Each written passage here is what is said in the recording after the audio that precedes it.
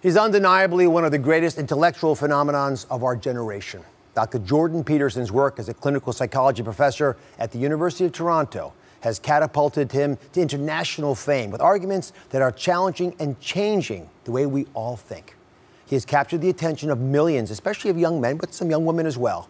And many of you, however, have never heard of him, but you will get to know him for the first time through this interview. Today, he is here, breaking down his provocative rules for life and the prescription for success that will surprise many of you. Thank you for joining us. Thanks for the invitation.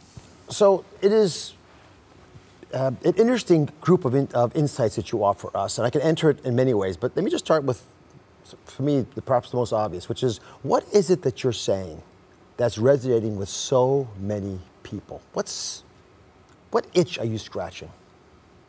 I think there's probably two.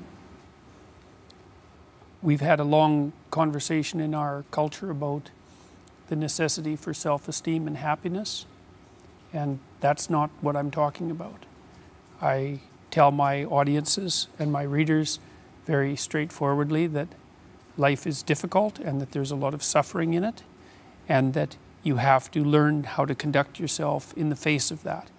The problem with the pursuit of happiness is that when life storms come along, happiness disappears, and then you're left with nothing. And so you need to pursue something that's deeper than happiness. And if happiness comes along, well then, hooray for you.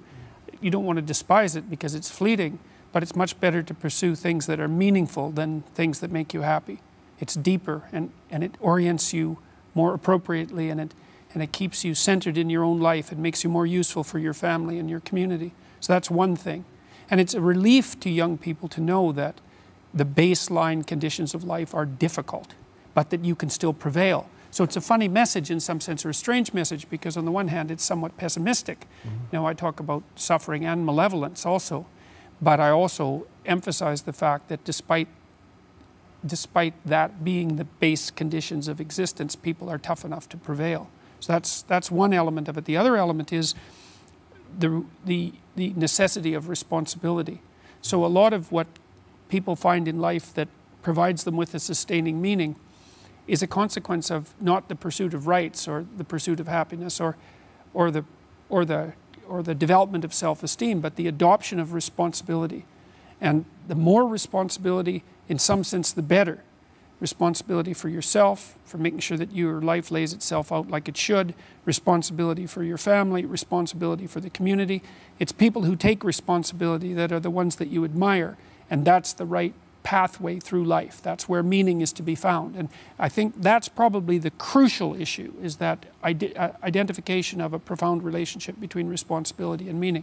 And for many of the people that I'm talking with, it seems like that's the first time that that's been articulated for them. So speaking about responsibility and meaning and how to make sense of a world where so many people feel isolated, I'll come back to that. That seems so helpful. And yet you've been a lightning rod in many ways, with a lot of harsh comments, especially in the print media. What is it that your critics are arguing? Well, I got embroiled in some political dispute, I would say, on my home front in Canada when our government introduced some legislation that purported to be about compassion, which to my way of thinking was about compulsion with regards to speech. And so that's tangled me up. But I also think that people aren't necessarily that happy with a message of personal responsibility when they're really interested in the mechanics of social change. You know, my sense is that, well, life is unfair. Social structures are unfair. The arbitrary way that illness is distributed into the population is unfair. But despite that, the best level of analysis for rectifying that in a practical sense, but also in a psychological sense, is the level of the individual. And so people who think in a collectivist manner, or people who are playing identity politics games that insist that your group identity should be your hallmark, don't like what I have to say at all. And they have their reasons. I'm not a fan of identity politics types. I think it's a very, very dangerous game, particularly because it makes us tribal. And tribal people are very dangerous. You know, as we degenerate into our tribal groups, the probability of violence increases, as far as I'm concerned. That's what the anthropological data would suggest as well. So the collectivist types don't like me very much. You're clinical psychology. I mean, it's a challenging profession. You chose it coming out of a rural town in central Canada. How did that advance your life journey? What in your life has inspired you to do what you do now? And especially to take some of the public steps now that are drawing criticism to you, which is always painful. Well, I've always been obsessed with totalitarianism and authoritarian governments, whether they're on the right or the left. I mean, for years, decades really, I spent almost all of my free time thinking about what happened in Nazi Germany and in Russia during the Soviet era, but also in Maoist China. There were other places as well. Trying to understand how it was that we could have got off the rails so absolutely terribly. And I started studying that at the collectivist level, I would say, looking for political reasons or economic reasons. But as I investigated further, those levels of analysis became increasingly, they weren't providing the answers that I wanted. I think partly because I was really interested in the notion that there's something to learn from what happened, say, in Nazi Germany. But there's something to learn at an individual level. That's my estimation. I don't think that there were innocent masses of people led astray by a single malevolent leader. I don't think the fundamental motivations for what happened in Nazi Germany were economic. And I don't think they were in the Soviet Union either. As I read more and more about the situations, I realized that the proclivity of individuals to avoid responsibility and to lie, especially about their own lives and about their own experience, were really the reasons that those systems went so far astray. Now, there were other reasons as well, but those were very important to me because I also thought that the proper lesson in the aftermath of something like Auschwitz is how do I ensure that I live a life such that if I was offered the opportunity to do something terrible by omission or by commission, that I wouldn't do it, that I would have enough strength of character to resist. And so the lessons there for me were psychological. And that taught me an awful lot about, well, the role of the individual. People like Viktor Frankl, for example, who wrote Man's Search for Meaning, which is a perennial classic and a great book, insisted that a large part of the reason that Germany went off the rails so badly was because individual Germans were so willing to falsify their own experience. And Alexander Solzhenitsyn, who wrote the Gulag Archipelago, the best document on what happened in the Soviet Union, also made exactly the same argument. So I got interested in the psychological causes of catastrophic governance, let's say. And that taught me a lot. It taught me about responsibility, about the responsibility of the sovereign individual. And you know, we have an idea in our culture, it's a very powerful idea, that each of us is of intrinsic value, but that associated with that value is a responsibility. And we have a responsibility, let's say, for our own integrity and for that of our families, but also of the state, because otherwise we wouldn't have the sovereign responsibility and right to vote. Like our whole culture is predicated on the idea that each of us are sufficiently significant so that we can entrust the destiny of the state itself to our decisions. It's like, well, I believe that, and I think that that's a correct idea, which is also why I think that systems that are based on that idea function so well, like our Western systems do. But that's a responsibility that has to be taken with dead seriousness, because it means that the good things that you do in your life are truly good and they matter. They ripple outward way more than you think. But so do the things you do that aren't good, including the acts of deception that you engage in, perhaps above all else, which would include your willingness to evade responsibility or to push it off to someone else, or to play the short term against the long term. Let me unwrap us a little bit, because you're touching on a bunch of themes, and I think they would all benefit us. So first of all, let me say, I appreciate that you actually put some of your thoughts down into two books that I've read. The latter is a best-selling book right now. It's like #4 selling book in the country, 12 Rules for Life, Antidote to Chaos. And I am curious how you put that all together. And let's start off with the basic, which is, what's it all about? What's the goal of life, according to some of the more recent pieces you've been writing? I would say that the goal in life is to conduct yourself so that life improves, at least so that undue suffering is forestalled. But more than that, it's to constrain malevolence and suffering to the degree that that's possible. But then also to work for a positive improvement in things at every level. And that's how you should orient yourself. So I saw something you wrote, actually it's in the book in part as well, is to repeat actions that are worthy. Yes, which noble is sort of, and worthy. That would noble be and worthy, yes, right? So you sort of figure out what you should do and then just do it, which I think that's an achievable goal. Most people would think that's laudatory. That takes me to the next point, which is what's the meaning of life? And I think the meaning is to be found in that. And as you put things together, and as you take responsibility for things, that meaning emerges from that. And so it emerges from that the same way it emerges from a symphony, in some sense, you know, because a symphony is composed of layers of patterns and they're all working harmoniously together. And they speak directly to people of meaning, which is why people love music so much. I mean, every form of music does that. And it's a model for proper being, which is the placing of all the different levels of reality into harmonious relationship with one another. And meaning emerges out of that naturally. And meaning is actually an instinct. This is another thing that people don't understand, and it's a case I've been able to make because I know a fair bit about how the brain works. The twin hemispheres of your brain interact to guide you through life, well, which is a truism in some sense. You use your brain to guide you through life, but your brain does that fundamentally by instilling the proper things that you do with a sense of meaning. And that meaning it's not something that's just a surface.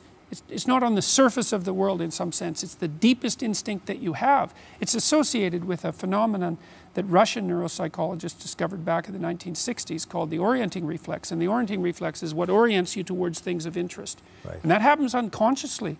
And so if something happens around you that's of significance, often something you don't expect, say something somewhat chaotic, you'll orient towards it and that attracts your attention. And then as you investigate what that is, that's associated with the sense of meaning. And if you put what you're investigating into proper order, then that meaning continues to reveal itself. So you can use meaning as a guide to proper being. But you have to also be very careful to conduct yourself honestly if you're going to do that, because if you conduct yourself dishonestly, then you pathologize the mechanisms that orient you. So I'm thinking about in my own life how I've tried to apply some of these insights. If I just try to be a little bit better today than I was yesterday, along the lines that you're speaking to, try to create that symphony, but be a little better at it today than yesterday. And like everybody watching right now, not compare myself to somebody else, but rather to compare myself to the future version of me. Is that a rational way? Rule. That's rule 4, right? That's rule 4. Compare yourself to who you were yesterday, not to who someone else is today. Well, it's not only appropriate, but I think it's also practical. And one of the things about what I do, including my book, is that I'm always trying to take high-level abstract truths, you know, fundamental truths, and to make them concrete and practical so that you can implement them in your day-to-day life. Because it's the connection between those abstractions and practical action that really cements their meaning and makes them comprehensible. And this idea of incremental improvement is a great one. You know, if there are things about your life that are bothering you, or things about the world that are bothering you, then you want to decompose them into solvable sub-problems. And you do this, if you have a child, this is the sort of thing that you do naturally, right? Because you want to set your child a challenge that's sufficiently challenging to push them forward in their development. So that makes it meaningful for the child. That puts them in the zone of proximal development, which is where proper maturation takes place. They'll find that intrinsically meaningful. You want to make it challenging, but also with a reasonable probability of success. And there's an art to that. So you want to set yourself a task that's difficult, but not so difficult you can't attain it. And then what happens is that you step up improvement across time, incrementally. And there's also a certain element of humility to it, right? Which is, don't bite off more than you can chew, right? Don't set grandiose goals, but incremental improvement will get you a tremendous distance. When you don't do that perfectly, and it's not easy to do, you suffer. And I've on this stage often said that, you know, pain is inevitable. You're going to have pain. How much suffering comes in that pain, you actually have a fair amount of control over. Can't make it go away, to your point. It's part of life. Your thoughts around suffering that you began to touch on have been incredibly provocative for a lot of people, wildly debated. I think in part because in our modern world, we don't like to acknowledge that kind of suffering can afflict us. We think something's wrong with us if we have that kind of suffering. So how is it productive to focus on suffering the way you do? Well, there is something wrong with us if we're suffering, and there's something wrong with the world because it's an indication that things aren't set in the order they hypothetically could be set if there's undue suffering. And so that is a call to action, and it's a painful call to action. you know, but it's a universal problem. Suffering is built into the structure of existence in some sense, and the fact that you're suffering doesn't mean that there's something isolated about you that's at fault, right? Which is an important. This is why the doctrine of original sin was actually quite useful, because everyone makes mistakes and everyone falls short of the glory of God. Speak to original sin, if you don't mind. And this is again, all the monotheistic religions share this, but it exists in other traditions as well. Well, it's a way of universalizing everyone's felt sense that they don't live up to their responsibility properly, because you're not all you could be, and unless you understand that that's everyone's problem, every single person has that issue, then it's easy to become discouraged and crushed by that. And the major advantage, I think, to making a case very strongly that one of the fundamental realities of life is its suffering, is that it's actually a relief to people to hear that, because they suspect it. Well, they know it, but no one's forthright about it. It's like, yeah, life is suffering. Okay, fine. So where does that leave us? Well, here's where it leaves us. It turns out that even though life is suffering, if you're sufficiently courageous and forthright and honest, let's say, in your approach, and you don't shy away, what you'll find is that there's something within you that will respond to the challenge of suffering with the development of ability that will transcend the suffering. So the pessimism is, yeah, well, life is rife with problems at every level. But the upside is, if you turn and confront that voluntarily, that you'll find something in yourself that can develop and master that. And so the optimism is nested in the pessimism. And that's extremely helpful to people, especially people who are struggling, because they think, oh my God, life is so difficult. I don't know if I can stand this. There must be something wrong with me. Does anybody else feel this way? And you can say, yes, everyone feels that way at some time. But that's, and it is as bad as you think, but you're more than you think you are. You're more than you think you are. And what I really like about this too is it's very much in keeping with the clinical data. So for example, what you do as a clinician, as a clinical psychologist, as a psychiatrist, as any mental health professional who's well trained, is if people are afraid of something that's standing in their way as an obstacle, like maybe you're trying to develop your career and you're afraid of public speaking. Well, I could try to calm you down about your fear and protect you from the challenge that would be associated with public speaking. You say, well, you never have to do that. Or I could say, no, look, you have to learn to present yourself more effectively in public if you're going to develop your career. And you're afraid of it. So let's break down what you're afraid of into 10 steps or 20 steps until we can find a step that's small enough so that you can actually master it. And let's assume that with 3 years of diligent practice that you could become a competent public speaker, at least one that isn't terrified. And with 5 years you could become an expert. And let's decide how relevant that is to your future prosperity and thriving. And then let's assume that if you break it down properly and take it on step by step in this incremental way that we discussed, that you'll actually master every single bit of it. And the thing that's cool about that is all the clinical evidence shows it works. And not only that, that's actually how you learn in life. Like when you bring a child to the playground and the child is apprehensive about making new friends, you say, okay, well, look, kiddo, stick around me for a minute or two and just watch what's going on. It's like, and the child will calm down. You say, okay, now go 5 feet away. Just go out there a little bit and just see how it goes. And stay out there as long as you can. And if you need to come back for a hug, then no problem. It's like, so then the child can go out 10 feet. And they come back. You say, okay, well now, you know, maybe just go over there and watch those kids. And the child will go out and then come back. And so that's it. It's the child's going out to where they're afraid, seeing that they can master it, and then coming back. So this seems so self-evident that I'm left wondering, well, did people know this 100 years ago? This issue of taking responsibility, which I think is part of the pain that people feel, because it's not something we expect a lot. And people don't realize that it seems to help a lot in most scenarios, if you sort of own it, because you control your destiny. So there's this wisdom we hadn't forgotten. You spoke about original sin. These are stories that are thousands of years old, Adam and Eve, right? These are constructs that are archetypal to us, are fundamental to who our species is, and somehow it seems to have slipped from us. Well, knowledge is coded in different ways, eh? So a good example, someone who's a good example acts out for you how you should be. And a good story portrays that dramatically. but an articulated representation tells you exactly why and explains it. And so some of this needs to be more articulated than it has been, because we've become detached in some sense from our underlying examples and our stories, partly because they've been criticized so much. So, but I think we're at a point where developing this more articulated knowledge is necessary. But just so I make sure everyone's clear on this, what I'm taking away is it's a balancing act between the rights you deserve and the responsibility that you must take. And if that balance is off in society, and we do seem to focus a lot on people's rights, which is, you know, instinctive to who we are, but we often don't match it up with the responsibility that comes along with that. Which is exactly why I think that what I'm talking about is falling on receptive ears, is because you actually cannot have a prolonged discussion of rights without having an equally prolonged discussion of responsibilities, for a variety of reasons. First of all, the actual reason that you have rights is so that you can discharge your responsibilities. It's not the other way around. It's like you're granted rights by everyone around you, or no, it's not granted exactly. It's part of the purpose of your rights, in some sense, is so that you can be given an autonomous space that's protected, in which you can manifest what's necessary about you in the world that's a contribution to it.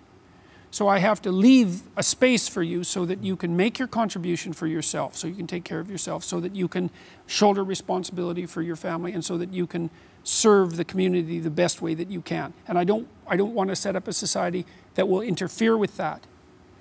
But then, and then there's the association that we already talked about between responsibility and meaning, which is absolutely crucial. And so it's, the responsibility element is more important than the rights element as far as I'm concerned, or it certainly is at this point in time. So and people know this. They instinctively know it. And yet, the role of the victim seems, which is a painful role to have, because something bad happened to you to be a victim. But it's something that society struggles with. So what about people who feel like they're a victim? They're right. They're victimizers too.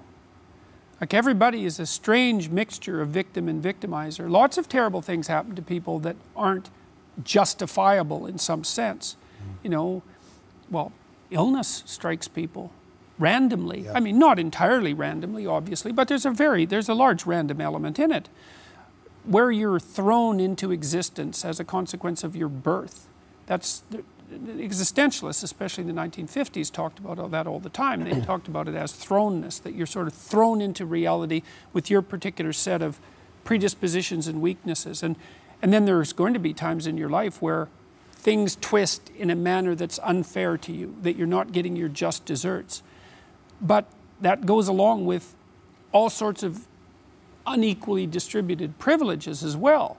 And so that's the arbitrary nature of existence.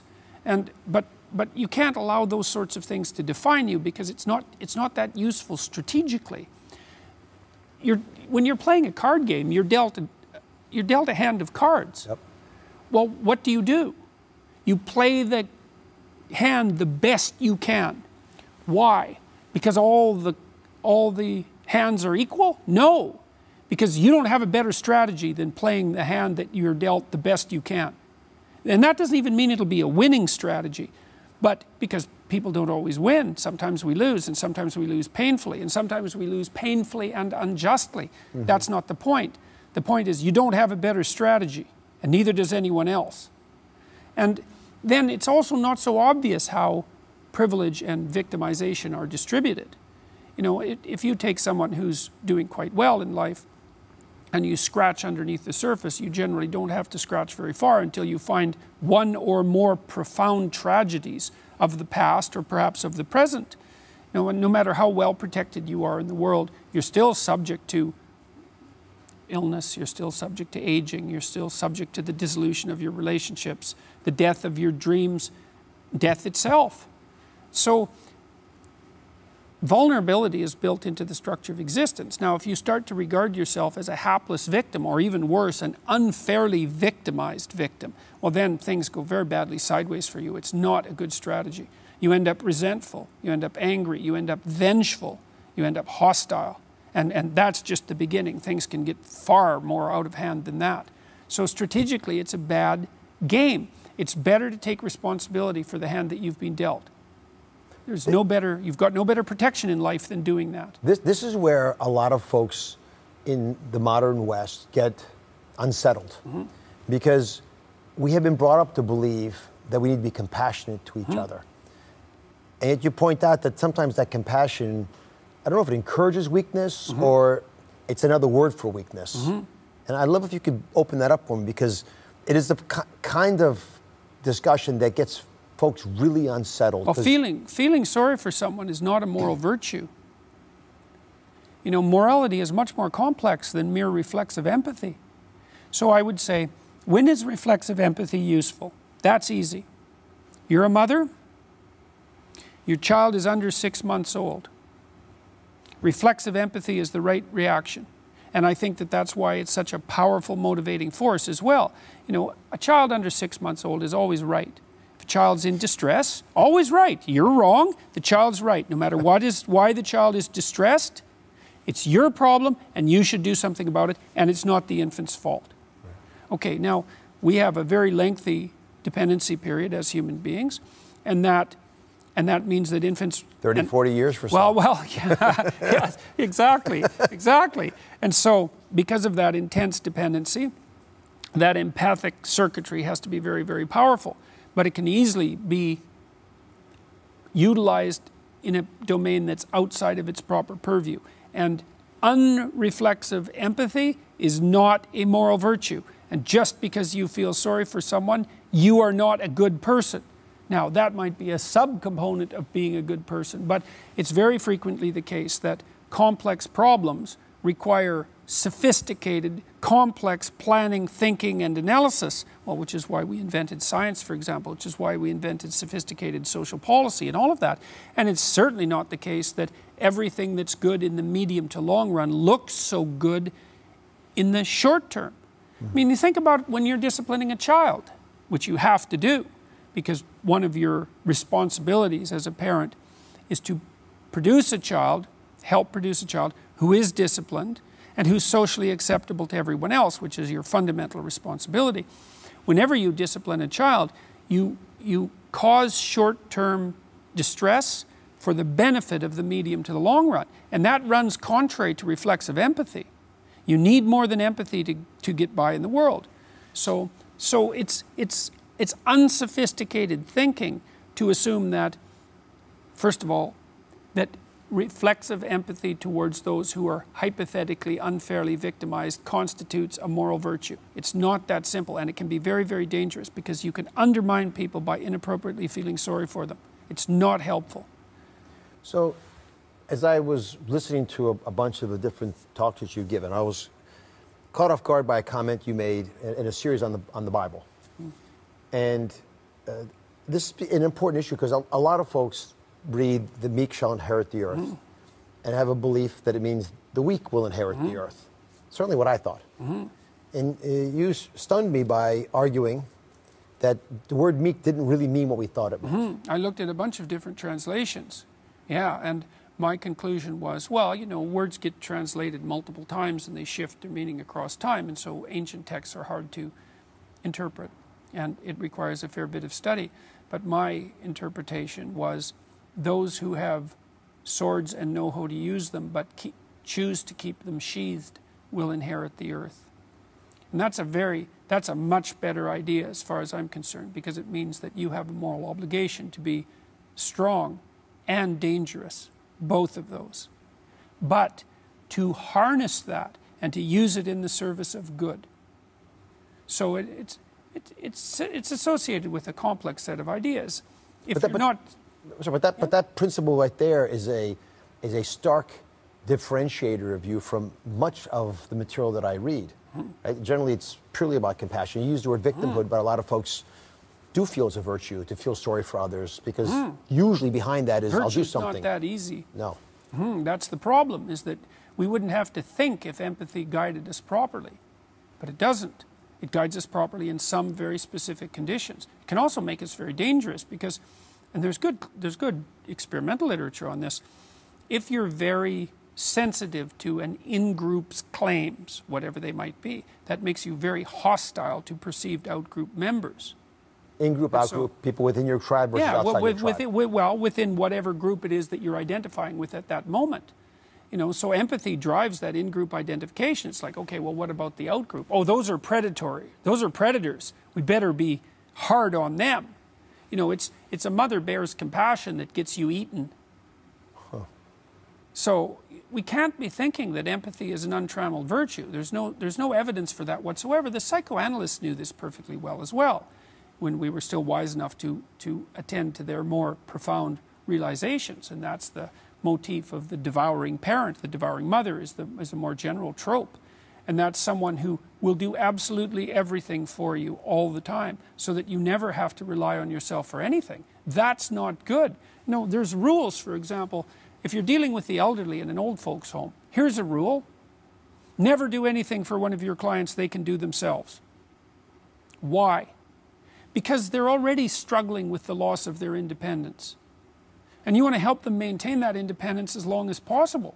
And that might mean sitting by while someone struggles to do up their buttons, for example. When you can, and this is the same if you're maybe helping your 3-year-old dress themselves. It's like, yeah, you can put on the buttons a lot faster. Let me help you with that. It's like, no, you struggle with that. You master it. And I'll keep my empathy to myself. Thank you very much. So that I can help you maintain your independence. So. And that suffocating mother is Ursula. That's right. In Little Mermaid. Yes. So these motifs still sneak into our culture. Sure. Well, Why? you see it in Sleeping Beauty as well in the Disney movie, where the evil queen keeps the prince locked, plans to keep Prince Charming locked in her basement, fundamentally, chained up until he's so old he's useless, right? And she's the force that stops him from making an alliance with the young woman and having his life, right? I'll just keep you chained up here where you'll be safe. It's like, no, you don't need that. You know, what did Freud say? I think it was Freud. The good mother necessarily fails, right? Because as your child emerges, as your child develops, you're a perfect mother up till 6 months. You take care of your child's every need. Okay, well, at somewhere between 6 and 9 months, the child starts to crawl around, starts to become a bit autonomous, starts to be able to do little things on his or her own. You back off. Every time the child steps forward, you step backwards. And maybe you step backwards a little faster even to motivate your child to step forward. And then what you're saying is, it isn't you I care about, it's who you could be. And see, that's another thing that I'm talking to young men and young women about. It's like, it isn't you I care about, it's who you could be. You think, well, that's pretty harsh. It's like, not when you're talking to 18-year-olds. It's like they have their whole life ahead of them. Whose side should you be on? The 18-year-old kid who's confused, oh, you're okay the way you are. It's like, no, you're not. You're not even close to okay the way you are. You haven't even started. You're not who you could be physically. You're not who you could be spiritually. You're not educated to the degree you could be. You could really be something, man. You got 60 years to work on it. Get the hell at it. That's way better. That's a way more positive message, even though it's got that strange harshness about it, because it's judgmental. Every ideal is a judge. You can't get away with it. Can't get away from it, right? Or with it. You put something up as an ideal that it stares down at you and says, you are not what you could be. Every great piece of art does that. And to tell young people, it's like, no, you're not okay the way you are. That's why we have universities. That's why we have training programs. It's like, you don't know enough to go out there and change the world. You're not out there waving placards around and telling people how to behave. Get your act together.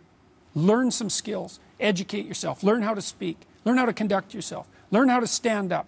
Make yourself a force in the world. There's way more to you than you think. You appreciate why that message would resonate with some but scare the heck out of others. It should scare the heck out of everybody. You know, that's what they say. Fear of God is the beginning of wisdom. Like, there's real truth in that. And this is I think, and this is what scared me. I learned from studying Auschwitz and the terrible things that I studied for many, many years, that I was responsible for them. And I believe that. Yes, because it comes down to individual integrity. All of these things. If the state is corrupting around you, that's on you. It's your responsibility. You think, well, how can I take on that responsibility? It's like, be more than you are. So, and how could you not be afraid of that? Well, of course you'd want to shy away from that. But the alternative is far worse. It's far worse to let things degenerate. Like, you have a chance, you have the you have the opportunity to contend with the structure of reality and to set things right. You can do that if you take it on voluntarily. And that's a terrible burden, to confront suffering and malevolence, especially given the degree of malevolence. It's a terrible thing to confront. The alternative is worse. Let things slide. You just see where you end up there. At least you have a fighting chance if you're a contender, right? You're in the ring, and you can do it. That's the thing. That's what makes me so fundamentally optimistic about people, is that the problems that confront us are almost infinite in their catastrophic consequence. But there's something within us that's even greater than that. And so that's the fundamental reality. You don't get to that either unless you start with what's so terrible. Say, life is rife with suffering and injustice, and we make it worse with our malevolence. It's terrible. Okay, well, that's horrible. Who can withstand that? It's like, yeah, well, if you look inside that, you see that something beckons, and what beckons is the possibility of what you could become if you confront that. And that's what we need to know. And that's, I think, integrally tied up with our most fundamental religious convictions. We know that people have an indomitable divine spirit. Well, how do you call that forth? Well, by challenging it. It's not going to come out without that. You're not going to be who you could be without pushing yourself to your limit. Because why would you be? It's not like it's easy. You have to be compelled in some sense. You have to be challenged. And that's why you do your children no favors by overprotecting them. Quite the contrary. Why does that message make you so emotional? And what were you like at age 18? You're in Saskatchewan, I believe. Alberta at that time, yeah. Well, I was thinking about the sorts of things that we're talking about now. I've been thinking about them ever since I can remember, but, you know, I've got better at thinking about them across time. But I had a lot of the problems, I suppose, that the typical 18-year-old would have. I drank a lot. I come from this little town in northern Alberta. Heavy drinking. I started drinking when I was 14, so I was quite a partier. I was confused existentially, I would say. I wasn't sure what the proper direction in life was. I was very much obsessed with the problem of the Cold War. That's never really gone away, because that seemed to me to be just a kind of insanity that I didn't know how to fathom. And, you know, it was all of that, and I was obsessed with reading and obsessed with learning, and so that was what all drove me in this direction. And then as I started to develop these ideas, like, I had to let go of things. You know, one of the ideas that I've been promoting to people is that you have to let the dead wood burn off. And you do that as a consequence of necessity in the pursuit of responsibility. When I started writing seriously, I had to stop drinking, because I couldn't think properly. So that was it. It was either like, you're going to do one of these or the other. Mm-hmm. You're either going to continue wasting your time. I was having a fine time. I was in graduate school, and I had a very social, I was very, very social, and a lot of that involved drinking and that sort of thing. Couldn't do both, especially when I was editing. I couldn't get my thoughts down pristinely enough, precisely enough.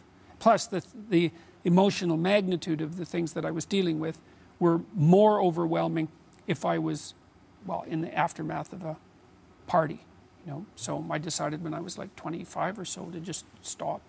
I've been caught off guard by how politicized you've become, and you know, as I read of your youth, I know that you had your run-ins with religion, which a lot of people do.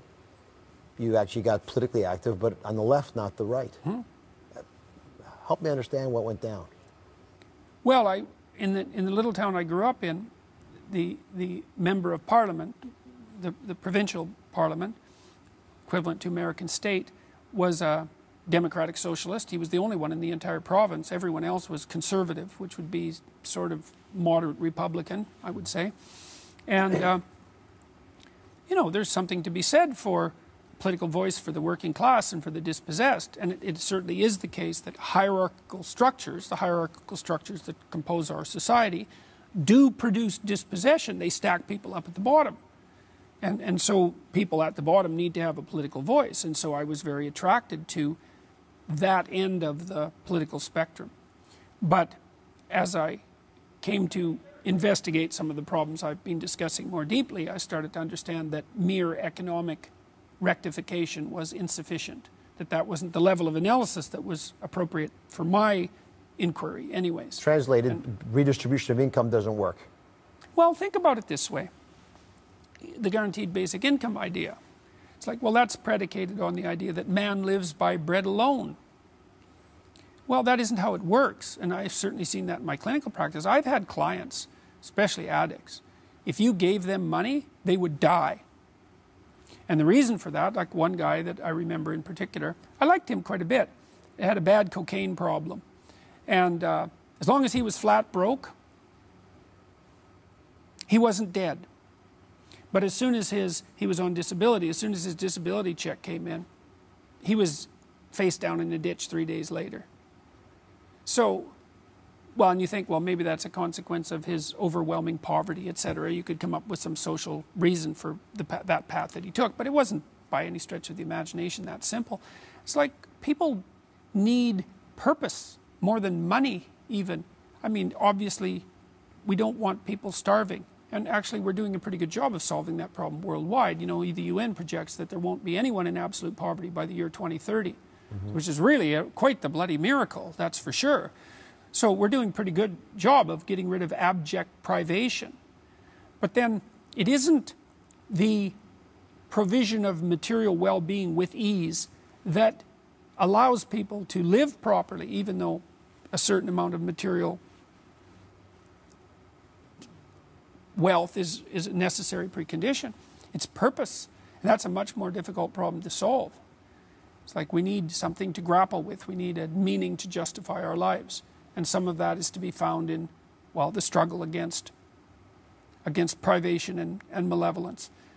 The mere offering of material sustenance to people isn't going to solve the problem.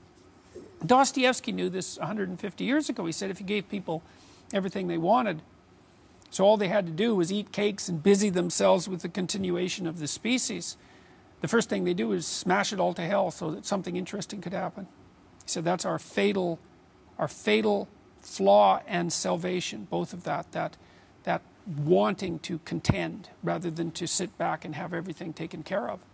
So how do we get an 18-year-old to understand what Dostoevsky wrote 150 years ago? How do you get a 38 or a 58-year-old, which is my age, to understand how to take responsibility? No, we have discussions like this. You know, and you make the case to people as well. So I've been touring around. My wife and I have gone to 60 cities now since January of this year. And I've been speaking to audiences that average 2,500 people. And I deliver a lecture that's very much like this conversation. It's like lay out the structure of life, the fact that it's rife with suffering and malevolence, that we erect hierarchies in an attempt to deal with that, to deal with those problems, because they're too alike, that the hierarchies dispossess people, and so we have to take care of the dispossessed as well, and to draw out the relationship between meaning and responsibility. And the audiences are rapt as a consequence of that, you know, and I'm always listening to my audiences as when are they silent? Because, you know, when everyone in an audience is silent, then everyone's in the same place. That's a meaningful place. They're all lined up, and they line up on this axis of responsibility and meaning. So there's a hole in our culture where this information hasn't been provided. But it was there at times in our history, which has been the thing that I struggle with, which is the issue of sacrifice. It's so paradoxical, right? Why would me giving of myself to you make me feel better? It does seem like most of the time if I have money, I give you some of my money, I have less money. But you're arguing that if I understand true sacrifice and I sacrifice myself for something that has meaning. Well, part of it is, you know, human beings discovered time. That's one of the things that makes us very peculiar creatures. To be aware of our own mortality is a consequence of the discovery of time, right? We can see how we extend out into the future. And so that makes us very strange creatures as selfish creatures. Yeah. Because you actually can't be narrowly selfish and survive. And here's the reason. You have to take care of yourself now. So let's say, well, then you can pursue impulsive pleasure, perhaps at the expense of other people. And why not? Well, here's one reason why not. There isn't just you now. There's you tomorrow. There's you next week. There's you next month and next year and 10 years from now. And so if you conduct yourself in a manner in the present that interferes with your future selves, then that's a downhill trip for you. And so taking care of yourself in the future and taking care of other people actually turns out to be exactly the same thing, because you're actually a community of people that's distributed across time. And so if you act in your own best interest, then you're going to sacrifice some of the present for the future. And that was one of the great discoveries of mankind, right? Which is something that I also concentrate on in 12 Rules, because I'm really interested in the issue of sacrifice. Why would you give up something now? Why would you ever give up something now voluntarily? And the answer is sometimes if you give up something now, and often something you love, something you're very in love with even, perhaps not for the best reasons, then you can make a bargain with the future. And that bargain with the future isn't any different than the bargain you make with other people. So that narrow selfishness is blindness to time and context. And there's nothing about it that's good. And I do think the musical example is a really good one. Like in a musical piece, every note has to fit with every other note across the entire span of the piece. Well, that's what your life needs to be like, is like how you act with me right now has to be in harmony with what you want for yourself tomorrow. And that's going to be tangled in as well. It's not only that you repeat across time and have to take that into account, it's that you repeat across time in the context of your social life. And so all of that has to be brought into the equation. And the sacrificial motif is a huge part of that. And that also is something that runs contrary in some sense to empathy, because sometimes you have to, you have to beat yourself on the back of the head with a stick to get yourself to move forward properly, even though you know, I should be doing this, I should be doing this. Well, I don't want to, it's hard. It's like, no sympathy for that. You have to do it, because otherwise things are going to get worse. Well, I heard you say that you're quoting one of the 10 Commandments, saying you do unto your neighbors as you have them do unto you.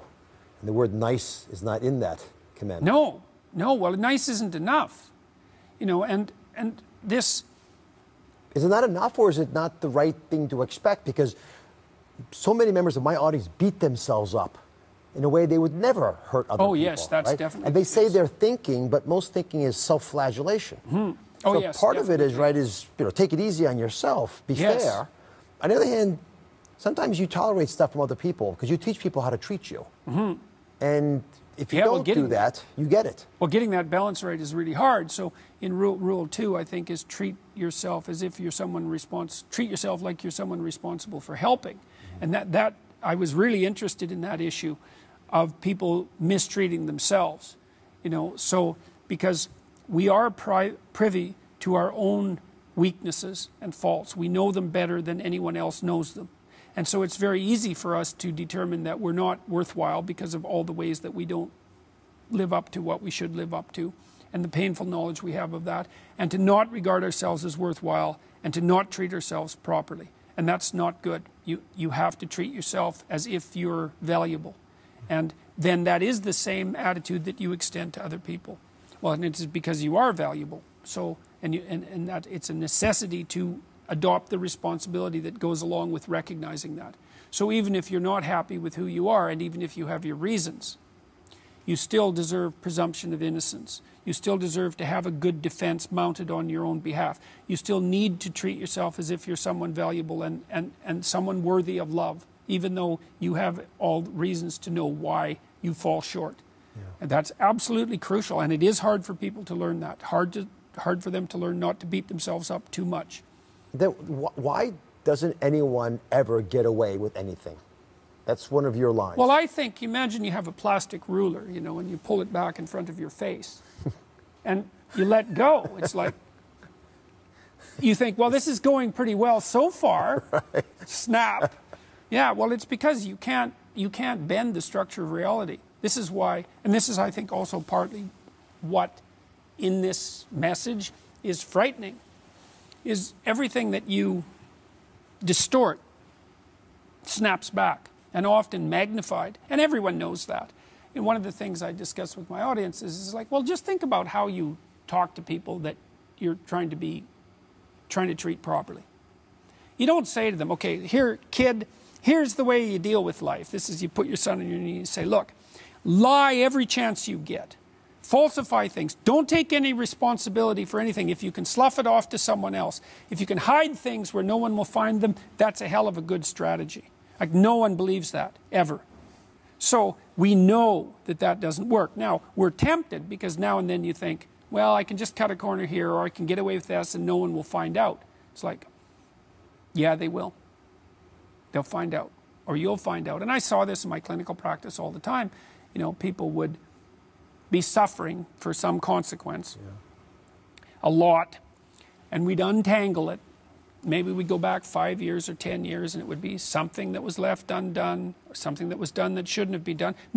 And sometimes not even on the part of the person, you know, sometimes on the part of their parents, or maybe even on the part of their grandparents. Like, these things stick around for a very long period of time.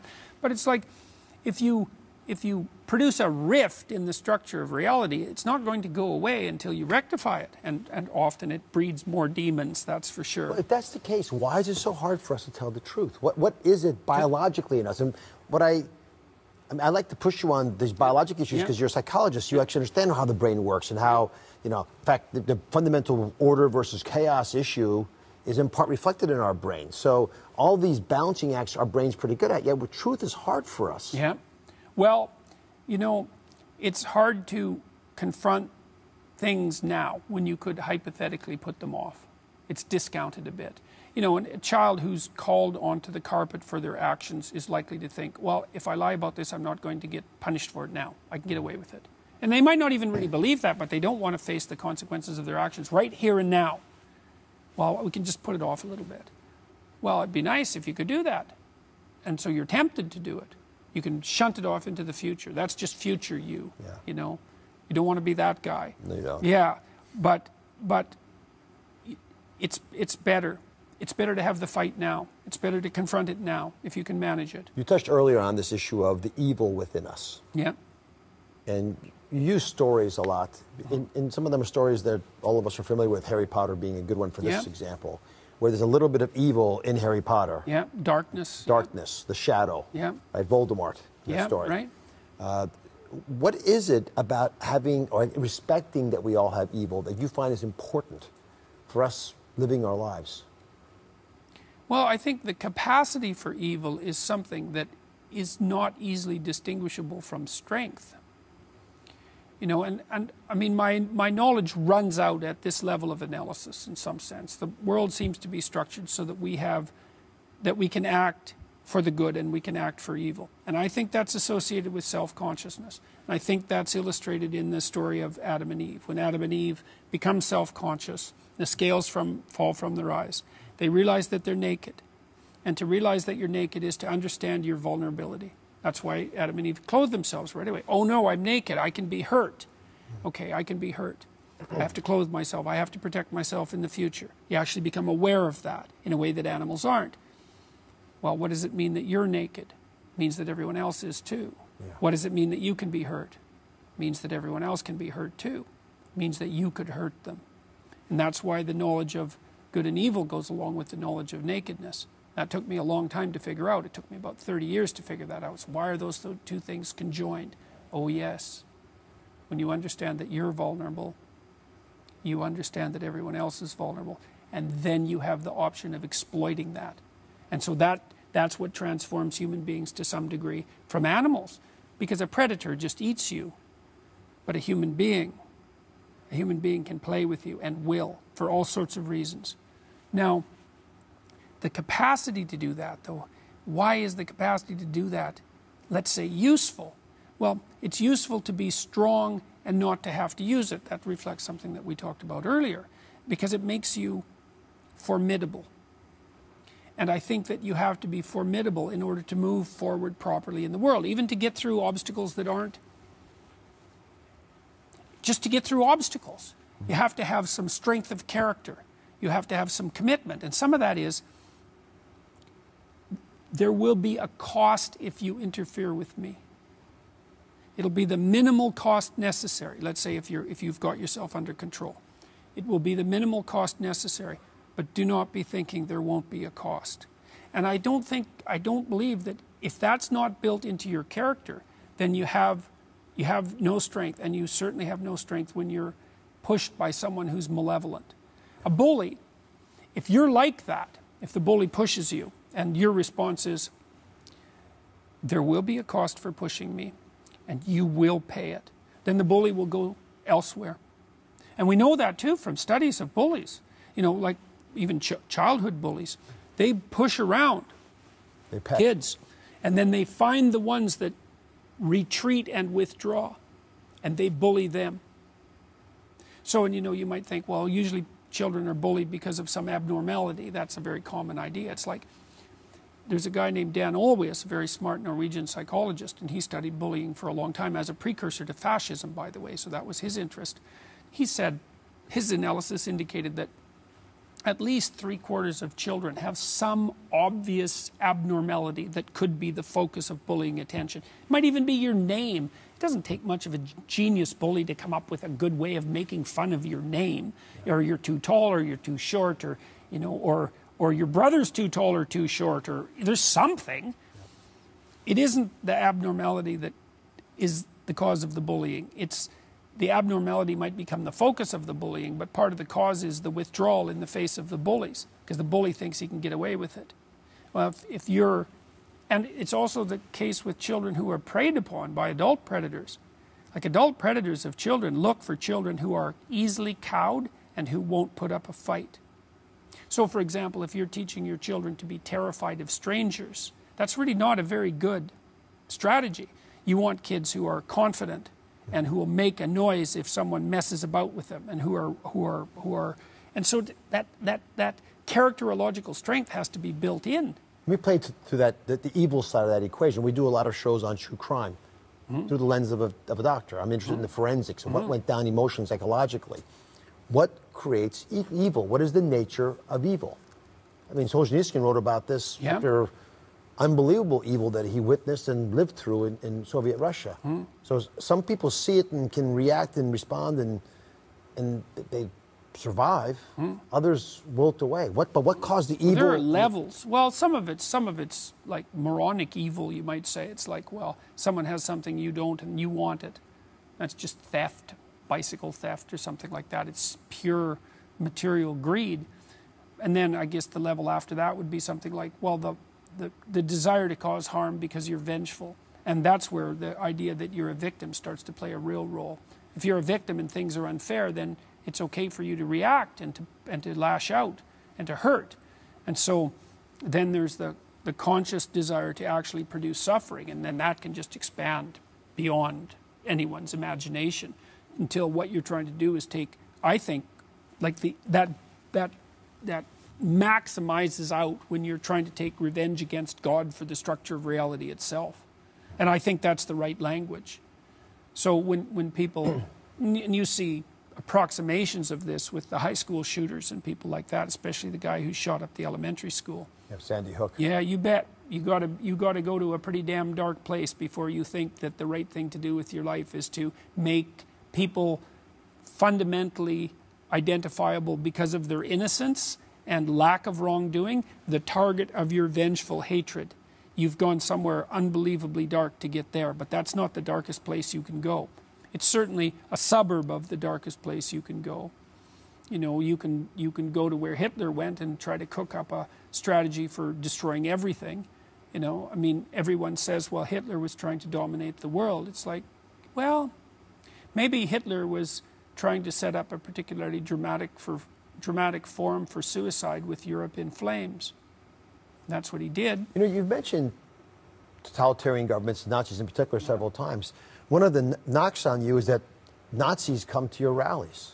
Oh, yes, it's such complete, utter nonsense. It's absolutely reprehensible, all of that. Why do they come to your rallies? What are they looking for? There's no evidence for that at all. The alt-right types don't like me at all. There's lots of documentation of that, and the reason they don't like me is because I don't like people who play identity politics. And I don't care if they're on the left or the right. You know, the left says, here's the victimized groups, and our society is basically an oppressor-oppressed society, and we should do everything we can to lift up the oppressed. And I don't know what we're doing with the oppressors, but I don't imagine it'll be that pleasant. And the identity politics types on the right say, oh yes, we should play identity politics, but we'll be white ethno-nationalists and look for white superiority or a white ethno-state. It's like, as far as I'm concerned, none of that's even vaguely, it's reprehensible. It's thoroughly reprehensible on all fronts. the reason that this all came about, there's complicated reasons, but because I'm not a fan of the collectivist left, let's say, it's been in the interest of people who push that doctrine to paint me as the most radical of opponents, which of course would put me in the far right camp. But just because you're no fan of people who play identity politics doesn't mean you're part of the alt-right. So that's been a strategy, I think, that's been, what would you say, put into play against me for a variety of reasons that has been somewhat successful, but not very in the final analysis. If maybe it's the wrong axis to put you on, but if 0 is ultra liberal and 100 is the ultra conservative, alt-right, where are you on that spectrum? You think of yourself as more conservative, more liberal? I know that in your life you've changed. Well, I'm a traditionalist in many senses, but I'm a very creative person, so it's very difficult temperamentally for me to place myself on the political spectrum. It's not like I don't think that the dispossessed deserve a political voice. That's why I was interested in socialist politics when I was a kid, and I understand perfectly well that hierarchies dispossess and that something has to be done about that. But I also think that we mess with fundamental social structures at our great peril. I think we've destabilized marriage very badly, and that's not been good for people, especially not good for children. But I don't think it's been good for adult men and women either. And I certainly, as a social scientist, one of the things you learn if you're a social scientist and you're well educated and informed is that if you take a complex system, let's imagine you have a complex system and you have a hypothesis about how to intervene so that it will improve. Okay, so what will you learn? You'll learn once you implement the intervention that you didn't understand the system and that your stupid intervention did a bunch of things you didn't expect it to, many of which ran counter to your original intent. And you will inevitably learn that.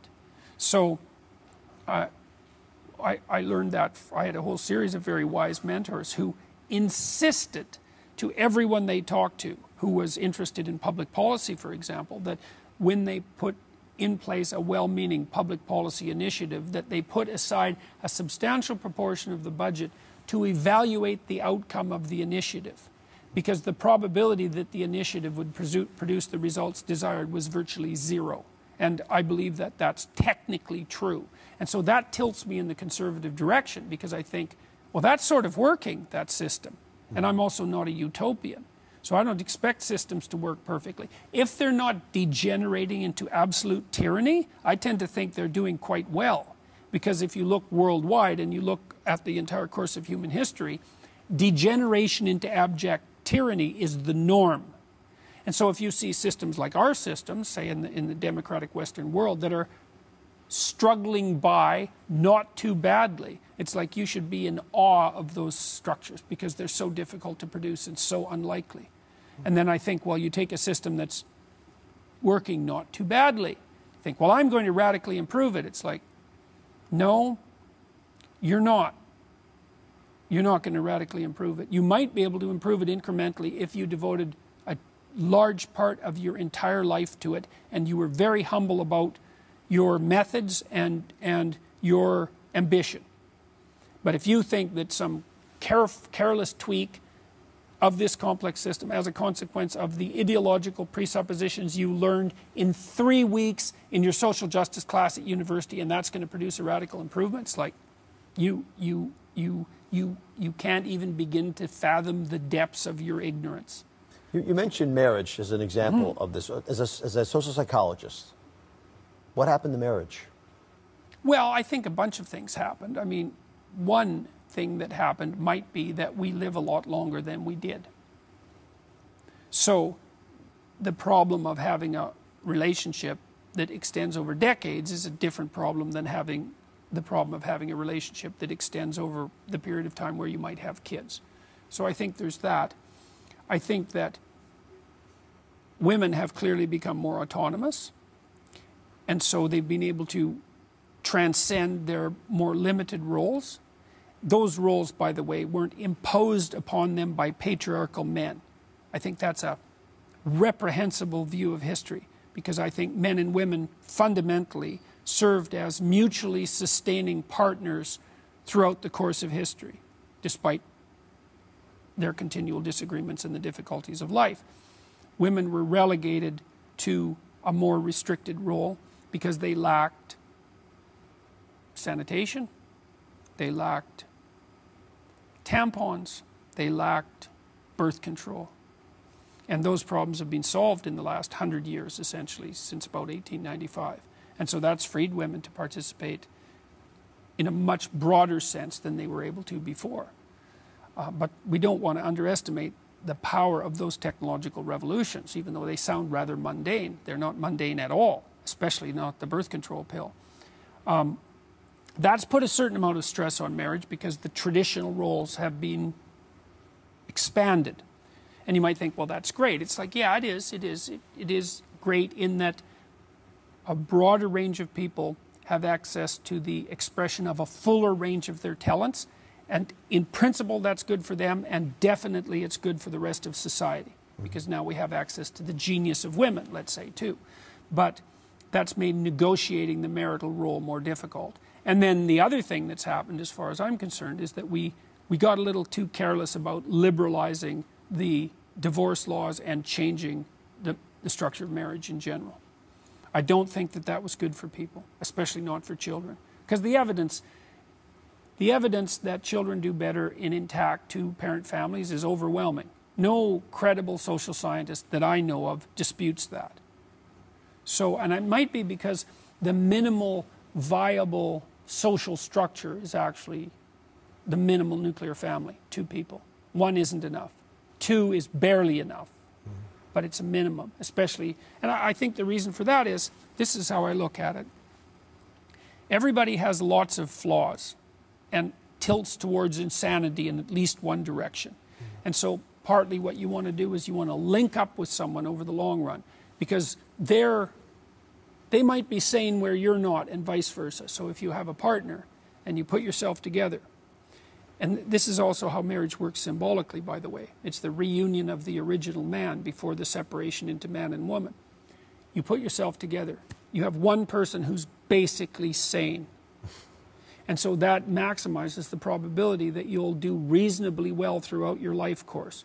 But it also makes the pair of you, especially if you're communicating, sufficiently sane so that you're a foundation for the raising of children who will be socially competent and acceptable. Because if they have parents, if they have a parental unit, let's say, that's communicating and that's straightening each other out, then the child can adapt to that unit as a microcosm of broader society. And so if the child can figure out how to get along with the parents in the best possible sense, then they're also simultaneously figuring out how to get along with everyone else. So, and I think if you go below that pairing, things fragment in a way that can't be easily rectified. I know that you're getting emotional talking about some parts of this discussion, in part when you talk about meaning and responsibility. I don't know if that touches you more personally than others, or well, I think it's a consequence actually of many of the things that I've experienced over the last, especially the last 6 or 7 months. So I meet 150 people or so at each of these events personally, and many of them have stories to tell me, and they tell me overwhelming stories, and that has a cumulative effect on you. So one kid, for example, he was in his early 20s, I would say. He came up to me and he said, I don't want to take up too much of your time, but a year and a half ago, I just got out of jail and I was homeless. I started watching your lectures. He said, I'm married, I have a daughter, and I just bought my first apartment. It's like, good work. And I was in LA, and I was outside the Orpheum Theater. It's kind of rough in downtown LA, and I was walking down the street with my wife, and this car pulled up beside us, and this kid hopped out, Latino kid, about 19 or so, and he said, are you Dr. Peterson? I said, yes. He said, oh, I'm really happy to meet you. And he shook my hand. He said, and I've been watching your lectures, and just wait a minute. And I said, okay. And then he ran back to his car, and he got his dad out, and they came over, and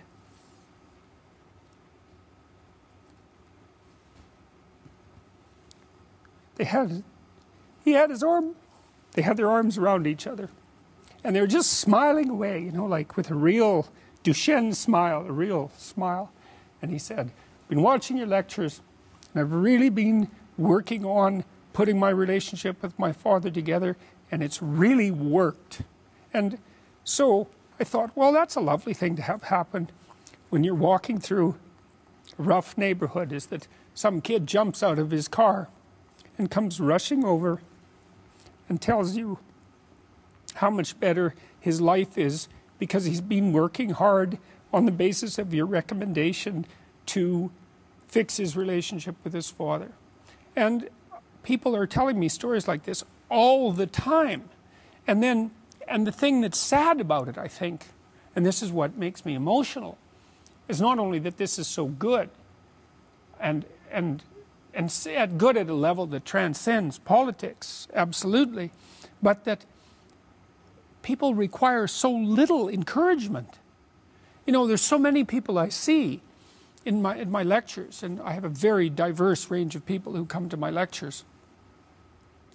They're starving for encouragement, and they don't need much. I had this kid talk to me at a barbecue I was at this weekend, and he's working with delinquent kids, 13 and 14 years old. And he said they were pulled out of other delinquent camps and brought to his camp, which was for the worst delinquents. And he started talking to them about my lectures. And so they've been watching him, and now they have a little fan club that's based around my lectures, and they're doing things like talking to each other about making their beds and cleaning up their rooms. It's like, it's unbelievable how little genuine encouragement many people need, and how they had none. No one ever said to them, and meant it, it's not okay for you to be a weak loser. It's not okay. And the reason it's not okay is because you could be way more than that. And it's a crime, an ethical crime, for you to allow all that necessary potential to go to waste. It hurts you, it hurts your family, it hurts the world. Really, really, it does. And people think, oh, okay, I get it. And they do get it, because they know at some level. And the other thing people tell me, you know, they say, well, I've been paying attention to your lectures, developing a vision for my life, trying to tell the truth, trying to adopt more responsibility, and things are way better. But the other story is, you've been able to help me put into words things I always knew to be true, but didn't know how to say, which is a good role for an intellectual to play. And so, well, so that's why this all makes me emotional. It's so good, you know, and so much of this has been covered as if it's political. It's not political, what I'm doing. It's not political. It's something that politics is nested inside. Politics is nested inside the healthy sovereignty of the individual. Now, I'm working to buttress and sustain the healthy sovereignty of the individual, the great idea of the West. So, is it worth it? Is the pain that you must feel with some of the biting criticism that you witness, hear about yourself, is it worth it? Oh, absolutely, and absolutely. And, you know, I'm not so naive as to think you can get the good without the bad. You know, I've had discussions with my publicists, say, and the people who are working on my book, and sometimes the discussions are such that, well, maybe a little less controversy would be a good thing. It's like, it's hard to say what's a good thing. You know, and what's happened to me over the past 2 years, fortunately, is that every time I've been attacked, the net outcome has been in my favor. Even though it's very painful in the immediate, well, when it's happening with the mobs of students, for example, or with a particularly reprehensible press piece, some of the press pieces, people who were very close to me told me they thought they sunk me. And I mean, I watch people respond to these things, and very frequently now, if someone's mobbed in social media, they apologize. They're done with one episode. You know, and this has probably happened to me 100 times in the last 2 years. So it's very stressful, but I'm kind of detached from it because we'll see how it plays out, you know, and you can't do difficult things without them being difficult. And so I don't feel that it's been, what do we say, how to say it exactly? I'm perfectly satisfied with the way things are going, especially with these lectures, because they're so positive. So how do you want to be remembered years from now when the world looks back on what we're witnessing right now? What should people say about Jordan Peterson?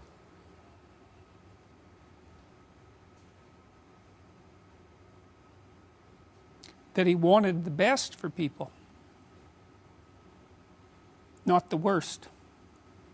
And the reason I want the best, I think, is because I know a fair bit about what the worst is like. And I definitely don't want that. And that's a conscious decision to turn away from that. It's like, enough hell.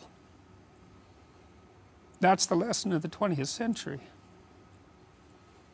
And so it means that we take responsibility for that.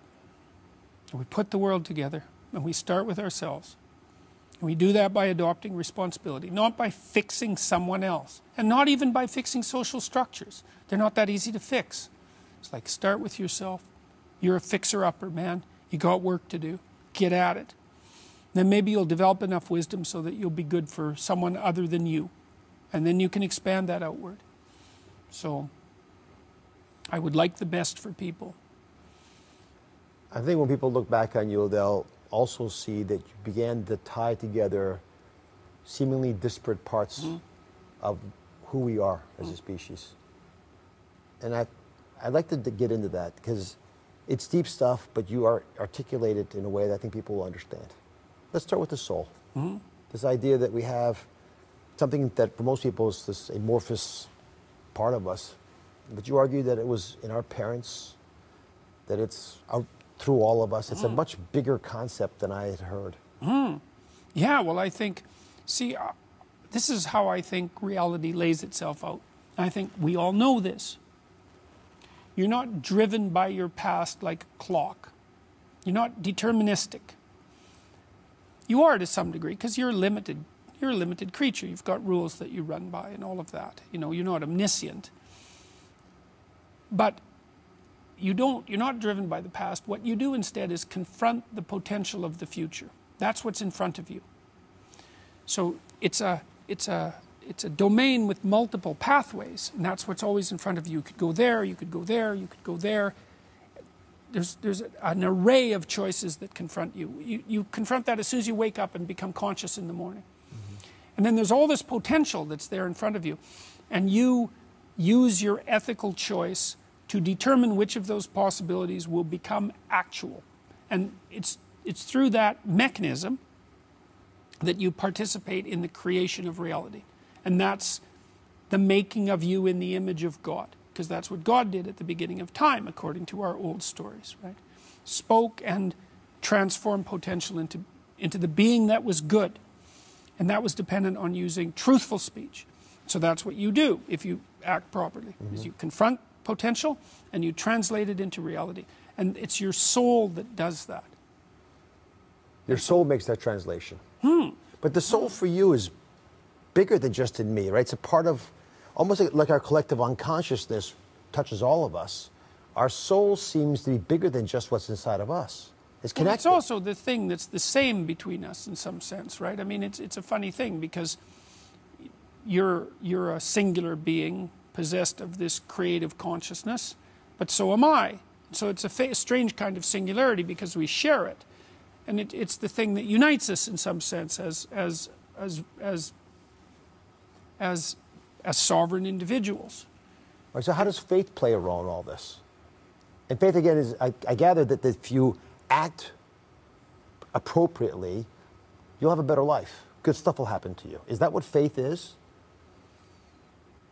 I think you make a decision about what your fundamental attitude towards being is going to be.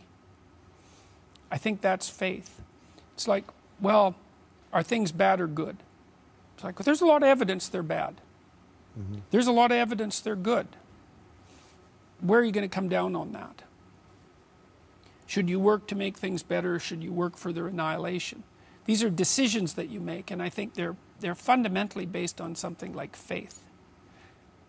your decision to confront the unknown and the things that frighten you. It's like, well, do you have faith in your potential? Do you have faith in what you could call forward out of you? Because you need that in order to move forward with confidence. You want to instill faith. I mean, we know this. If you're trying to raise a child, you want to instill faith in them. Now, you might not say, well, I'm instilling faith in God. It's like, well, it's not so easy to decide when you're doing that. But to instill in your child the faith in the ability of their own potential to unfold in a positive direction, well, that's faith. That's what you want for someone who's confident. It's like, yes, in absence of evidence, in the absence of certain evidence, I believe that my commitment to this path of action will bear fruit. All right, so let's take this discussion and I think make it practical. So one of the biggest battles that I sense in America, North America, so all through the West, is that between religion and science. In many ways, this is the fracture that you quote Nietzsche as speaking to when he said God was dead. Not as a good thing. No, not as a good thing. And led to the totalitarian ideology of much of the last century. But let's just take it right till today, to North America in particular. And our brain's hardwired to look at this information differently. Religion made it possible to have inquisitive minds that led to science. Religion also placed in all of us this belief that there's some divinity in us, something special in all of us.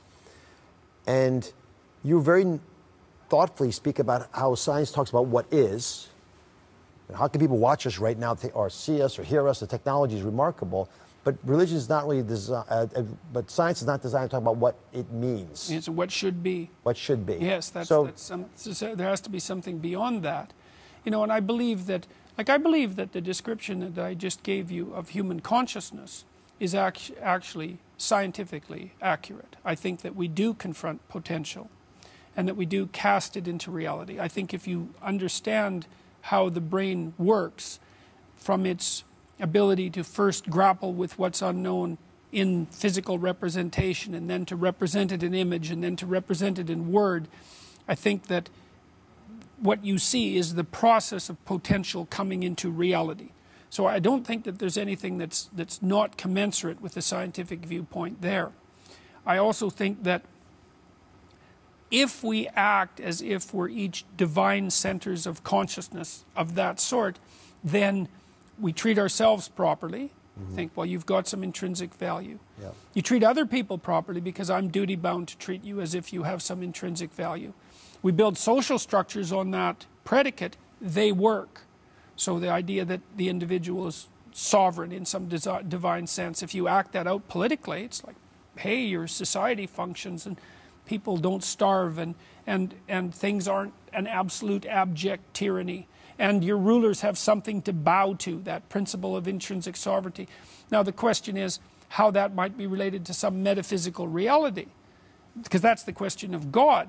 And the way, I don't know exactly how to answer that, except that I've seen this relationship, say, between the opening statements in Genesis, which describe God as this being that uses communicative intent to call forth being out of possibility, and that's the essence of God as portrayed in Genesis, and that's built into us as an image.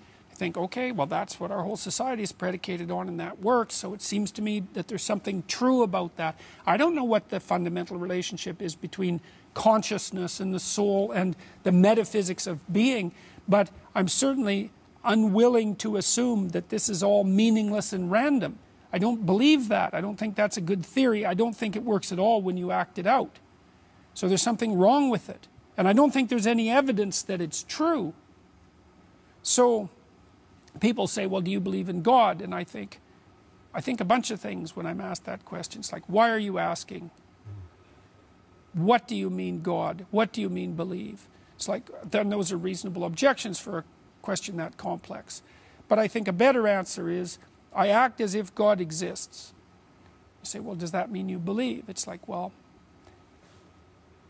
what you believe is most appropriately expressed in your action.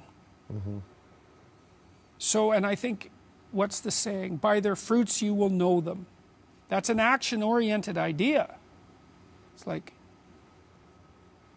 so that's enough belief to stake my existence on. But that doesn't mean I'm certain of it. How could you be certain of it? It's not within the human It's not within the realm of human capacity to be certain about such a thing. And so you have to stake something on it. It's like, I act as if it's true. That's as good as I can manage. And I don't think there's a more appropriate answer than that. It's like, it's up to you to take it from there in some sense. I think part of the reason that you've become so popular is because you take religion and you allow us to see the fundamental grammar that is offered by different religions without people having to first make the very important step of deciding whether they believe or not. I know for a lot of people listening there, that's going to be a bit of a struggle, but it is one of the more rewarding aspects of reading or listening to you. And I do think that a lot of people will come to either a conclusion you just offered, which is I can live my life that way, and the fruits of my action will be bestowed on my family and my life. And many will just decide they believe, period, because it makes sense, because there's so much wisdom in these writings, no matter what religion it is. And I've talked to folks in every discipline about how they feel about what you're saying, and most find a way into it. But the reality that there is wisdom out there beyond what a scientist like me can offer. And like you, I look at the brain, I see the left hemisphere is pretty good at some types of processing, the right hemisphere is different, and one is better about things of order, and one's better about things of chaos. You know, I'm making sense of what just happened, paying attention to things that are unexpected. The other one's pretty good at just automating my life. And I start to see that much of my behavior is hardwired, more than I would have normally anticipated or expected.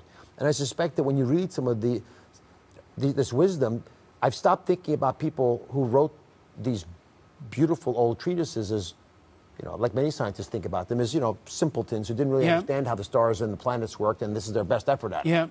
They were trying to answer a very different question. Yes, they're not superstitious scientific theories. They're something different. Well, and the thing about belief, I think you put your finger on it, is, well, do you follow the story?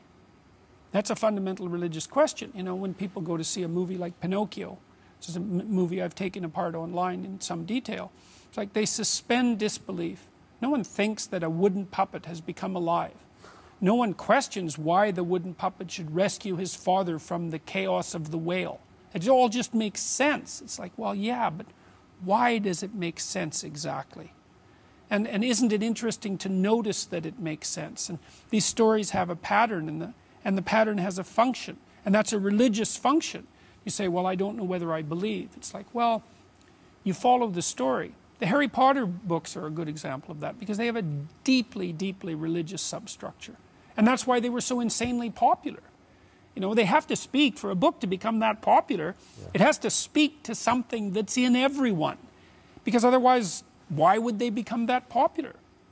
You know, and in the second volume, Harry confronts the basilisk, the thing that turns you to stone, that lurks underneath the magic castle. It's like, well, that's life, that's Jaws. It's the same story. It's like, we have a structure. It's kind of magical. We live inside it. It's a hierarchy. But underneath, there's chaos and terror. And that can come up at any time and paralyze you with its gaze, right? Turn you to stone because it's so awful. And every building is like that. And so what you have to do is you have to go down into the depths and confront that thing voluntarily.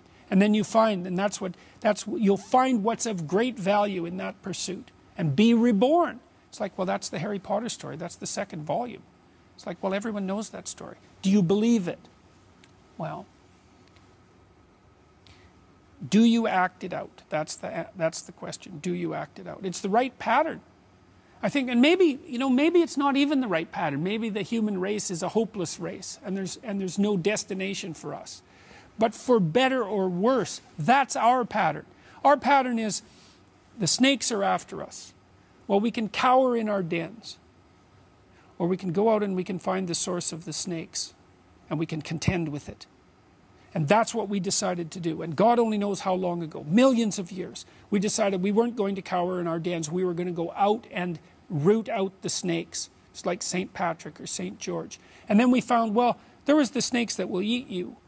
And then there were the snakes that were in other people's hearts. And then there were the snakes that were in your hearts. And all of those had to be contended with and rooted out. And that's part of the even deeper mythology. is that like there's an association in Christianity between the snake in the Garden of Eden and Satan. It's like, well, where did that come from? What kind of crazy idea is that? Well, I just laid out the idea. It's like there's always a snake. What's the worst possible snake? Well, it isn't an actual snake. It's a metaphorical snake. It's the snake that's in the heart of your enemy when he comes to burn down your city. Well, what if you get rid of your enemies? Well, the snake's still there. Well, then it's in your heart. So what's the ultimate battle? The ultimate battle is with the snake in your heart. It's like, yes, true, true, metaphorically, but more than that, metaphysically. As true as anything can be. That statement is as true as anything can be. We live in a society where the dividing line between good and evil is between my tribe and someone else's tribe. Right. And yes. Maybe it's inside each and every one of our hearts. Yes, well, that's Solzhenitsyn's comment, right? That's his conclusion from the analysis of the Gulag Archipelago. It's like, constrain the evil within. That's your primary moral obligation. That's why I don't like identity politics. It's like, it's not my tribe and your tribe. Don't be thinking that. That's a mistake. It's more sophisticated than that. You have to understand it as a spiritual battle, not as an economic battle, not as a physical battle. You have to conceptualize it as a spiritual battle. That abstracts it. That puts it up into the level of abstraction where it's properly dealt with. Because otherwise it degenerates into tribal violence. Right, so to take that abstract and reduce it to practice, religions are able to provide a grammar. Science has provided a grammar for some as well, but religion provides the basic building blocks for a lot of folks. What do you say about the argument that God is dead? Look out for what will replace him. That's the thing. This is why I'm such an admirer of Nietzsche and Dostoevsky, both of them in particular. Because Nietzsche famously announced in the late 1800s that God was dead, but it was also, that wasn't the announcement. The announcement was, God is dead and we have killed him and we'll never find enough water to wash away the blood. And he thought everything would fall because that foundation piece had been torn away. And I believe that. So I'm trying to find out, well, what is that foundation piece? See, now Carl Jung, the great psychoanalyst, was a student of Nietzsche. Nietzsche thought that human beings would have to create their own values in the aftermath of the death of God. And there's a utopian idea associated with that Dostoevsky, that wasn't an idea that he would allow. He didn't believe that human beings could do that. Jung, following Freud, discovered that, let's say, that you can't create your own values. Because you are a certain sort of being. You have a nature. And the best you can do is go down into the depths and rediscover the values. And that's the same as the revivification of God. It's the same thing. It's the rescuing of the father from the belly of the beast. It's the same thing that Pinocchio does. And it's an eternal return to the depths and reclamation of of a relationship with the divine spirit, let's say. And that's religious or metaphysical language, but I mean it most concretely in the sense we already discussed. It's like, well, that's your ability to contend with potential and turn it into reality. It's your fundamental responsibility. It's actually what you do as a living, self-conscious being. And we elevate that to the highest value, say, that's divine. It's like, yes, that's divine. Well, how is that related to the transcendent divine? I don't know, but it seems related to it. I also think that that's a perfectly reasonable claim. And there's all sorts of experiences that people have under all sorts of different conditions that seem to indicate some relationship between their isolated consciousness and being as such. It's outside of our grasp for some reason, but that doesn't mean it's not there. It doesn't mean that people haven't reported on it. So one thing that you've raised to my consciousness is whether we would even have a civilization if we were unable to believe in things bigger than us. So I'm of Turkish origin, and I went back to Turkey this summer, in part because I was visiting the Syrian refugees, but within an hour drive of this refugee camp was the oldest civilization known to mankind. It's called Göbekli Tepe. The literal translation is Potbelly Hill. It's 12,000 years old, 3 times older than the pyramids, 4 times older than Stonehenge. And they had big sculptures. And the reason I was stunned by it is I was always taught in school, I don't know what you learned, but you're in a farming community, you probably had some discussion of how farming came about. But I learned farming happened, and then because of that we had free time. We sent off a couple people to be religious leaders. They went off and wrote all the religious tomes, and that's how civilization evolved. But Göbekli Tepe didn't have an agricultural community. It was a hunter-gatherer community, which meant that hunter-gatherers were able to build temples to their gods. And because they could believe in things bigger than themselves, they began to think they can control the world around themselves. So follow this, is important. Yep. Agriculture came because of a belief in deities, not the opposite. Right. Completely flips everything in my that I had ever. Well, if you're a hunter, the question is, what should you hunt? Yeah. See, and we're built on a hunting platform, human beings, because we can throw and aim. So then the question is, once your brain starts to develop, is, okay, what's the ultimate aim? Right? And you might think, well, it's to hunt. It's like, no, it's to provision. Okay, so how do you provision? By aiming at transcendent things. Because then everyone cooperates and everyone shares, and we all work together. And we get rid of hunger as such, instead of aiming at a particular animal. Right? We aim at something higher, and it works. And so that's encapsulated in our narratives. And then the aim issue is really fundamental to that. Like, what's at the center? What's the point that we're aiming at? And that's the ultimate point. It's the highest possible aim. It's even in our language. And everything we do has to do with aim. It shows you how deeply the idea of hunting is in us. Or carnivorous chimpanzees, fundamentally. You use the word sin. That's right. Sin is to miss your target. Miss your target, yeah. It's an archery term, hamartia. It means to miss the mark. Yeah, that's a really useful thing to know. It's like, well, what's a sin? Well, it's when you miss your target. Well, how do you miss your target? How about you don't aim? How about you don't know how to aim? How about you refuse to aim? How about you have no aim? And no one can live under those conditions. We need an aim. It orients us. It gives us direction. It gives our life meaning. Like literally. It does that neurologically. So that begs the question, without culture, 70,000 years ago, we believe humans started a diaspora from northern Africa. At least 12,000 years ago, you have Göbekli Tepe. Abraham, by the way, was born there. Not surprisingly, a lot of Christ's disciples were in that area. I mean, you start to begin to realize that there's lots of layers of culture that got us to where we got. And if I'm hearing you correctly, you're saying there's a collective unconscious that senses thousands of years of human evolution, and that culture cannot be discarded. You throw that culture, that faith away, those traditions, even if you're not quite sure why they exist. Okay. You toss them away and you discard them, there will be consequences. Okay, so the first thing is that some of the best scientists that I knew, like Jaak Panksepp, who was a great neuroscientist who studied emotion, and I think he was probably one of the 5 greatest scientists of emotion. He was really interested in archetypal ideas. The people who study the emotional and motivational systems in the brain are the ones that are most convinced about the reality of archetypal issues.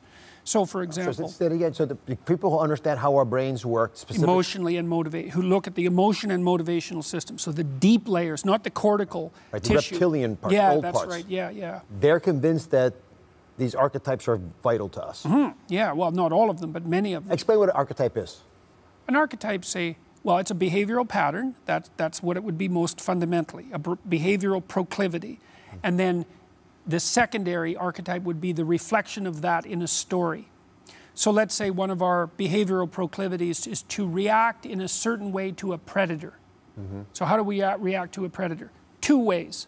Terror, freezing. To be turned to stone when you look at the Medusa. That's the response of a prey animal to a predator. That's archetypal. It's wired into us. It happens way before you think, way faster than you can think. But then that's secondarily reflected in a story, and that story becomes abstracted. So the ground of the archetype would be the biology. And then the secondary manifestation would be the manifestation of that biology in action. And the archetypes are the most important things, I gather, because if they weren't important, we wouldn't be hardwired to react to them.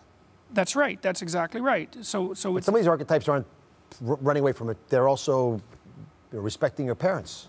Yes, well, you better respect your parents or you die.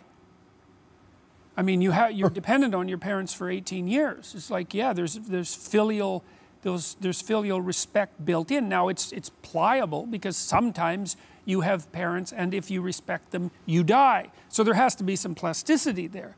But as a fundamental rule of thumb, it's there as a pattern. And I guess an archetype would also be something like the proclivity to learn language. No one really understands that, but it's obviously built into us. Even children who are quite impaired intellectually, with the general exception of really severely autistic kids, learn to speak. It's built into our biology in a way that we really don't understand. Fear of snakes is built into our biology. For a long time, psychologists thought it was just, no, we just learned fear. And then psychologists thought, no, we learned to be afraid of some things more easily than others. So you could condition fear to pictures of spiders faster than you could condition fear to pictures of pistols, for example. But then it went farther than that. It's like, no, you're not just conditionable. You're actually innately afraid of snakes. But I don't think it's snakes. I think it's toothed reptilian predators, which is a broader category than snakes. So, and that's the dragon, fundamentally, because the dragon looks like an amalgam of predatory cats, predatory birds, and predatory snakes, and maybe fire as well, which would have been an ancestral friend and enemy, right? Because fire is an ancestral friend and enemy. There's evidence, I think it was Richard Wrangham wrote a very good book on fire a while back, a very good primatologist. He figured we'd been using fire for 2 million years, something like that, and that we traded intestinal tract for brain. Once we learned to cook, and that was a secondary consequence of hunting, let's say, or at least associated with hunting, because our diet became so much more nutritious and calorie rich, especially eating meat and fat, that we could afford to shrink our digestive system and trade it in for brain. Chimps spend about 8 hours a day chewing, because mostly what they eat is leaves. It's like, go out and try to eat leaves. It's like all you're going to do is chew because they have no nutrition. So anyways, we're built on a hunting platform. We throw and aim. Even our perceptions are very aimed at something. And the metaphysical question, you see how the biology transforms itself into the abstraction. It's like, well, you have to have an aim because you're a hunter. It's like, well, what's the ultimate aim? That's the religious question. What should you hunt above all else? What should you devote your life to pursuing? So why are these stories the best way for us to articulate these negotiated rules that we all have with each other? Because the principles are so complex that we weren't able to articulate them and understand them. So one of the things Nietzsche pointed out was, you tend to think that morality emerges in thought and then is imposed on behavior. We think up the rules and then we apply them. It's like, no, we evolve the rules. Then we observe them in behavior. Then we tell stories about them. And then out of the stories we can abstract general principles, and then maybe we can get to the point of an articulated morality, but it's bottom up. Now, there's top-down effects, because as you articulate, you start to change your behavior, but a lot of this is moved up from the bottom. One of the things I lecture about in my public appearances is the emergence of proto-morality in animals. So here's a great example. This is from Jaak Panksepp, the scientist that I mentioned earlier. He wrote a book called Affective Neuroscience, which is a great book. He said, here's what he did. Rats like to rough and tumble play. So if you take a juvenile rat, especially the males, they'll work to enter an arena where they can wrestle with another rat. And they really like it. It's play behavior. It's not aggression. It's distinguishable from aggression. Okay, so you put your two rats together. One's 10% bigger than the other. The 10% big rat just flattens the little rat. Sure. Pins them, just like kids. Yeah. Okay. But then you see, you don't play with someone once. You play with them multiple times in life. So the game isn't one bout. The game is repeated bouts. Okay, so now you pair the rats together. So the next time you pair them together, the little rat has to ask the big rat to play. That's the rule. Then if you pair them repeatedly, if the big rat doesn't let the little rat win 30% of the time, 30 or 40% of the time, it's some substantial amount of the time, the little rat won't play with them anymore. And so Panksepp is right. Yeah. That's for sure. That's a major discovery, because it's the emergence of fair play. Yes. At the mammalian level. It's like if the big rat plays unfair because the little rat doesn't get a chance, then the little rat won't play. So then you think, well, here's the morality. And this is what you say to your kids when you say, it doesn't matter whether you win or lose, it matters how you play the game. You don't know what the hell you mean. It's like, well, what do you mean by that? Yeah, it doesn't matter to win? Yeah. Of course it matters to win. Okay, but let's define winning. There's the game. You can win the game. Okay, but the game isn't isolated, because there's a whole bunch of games, because it's a tournament.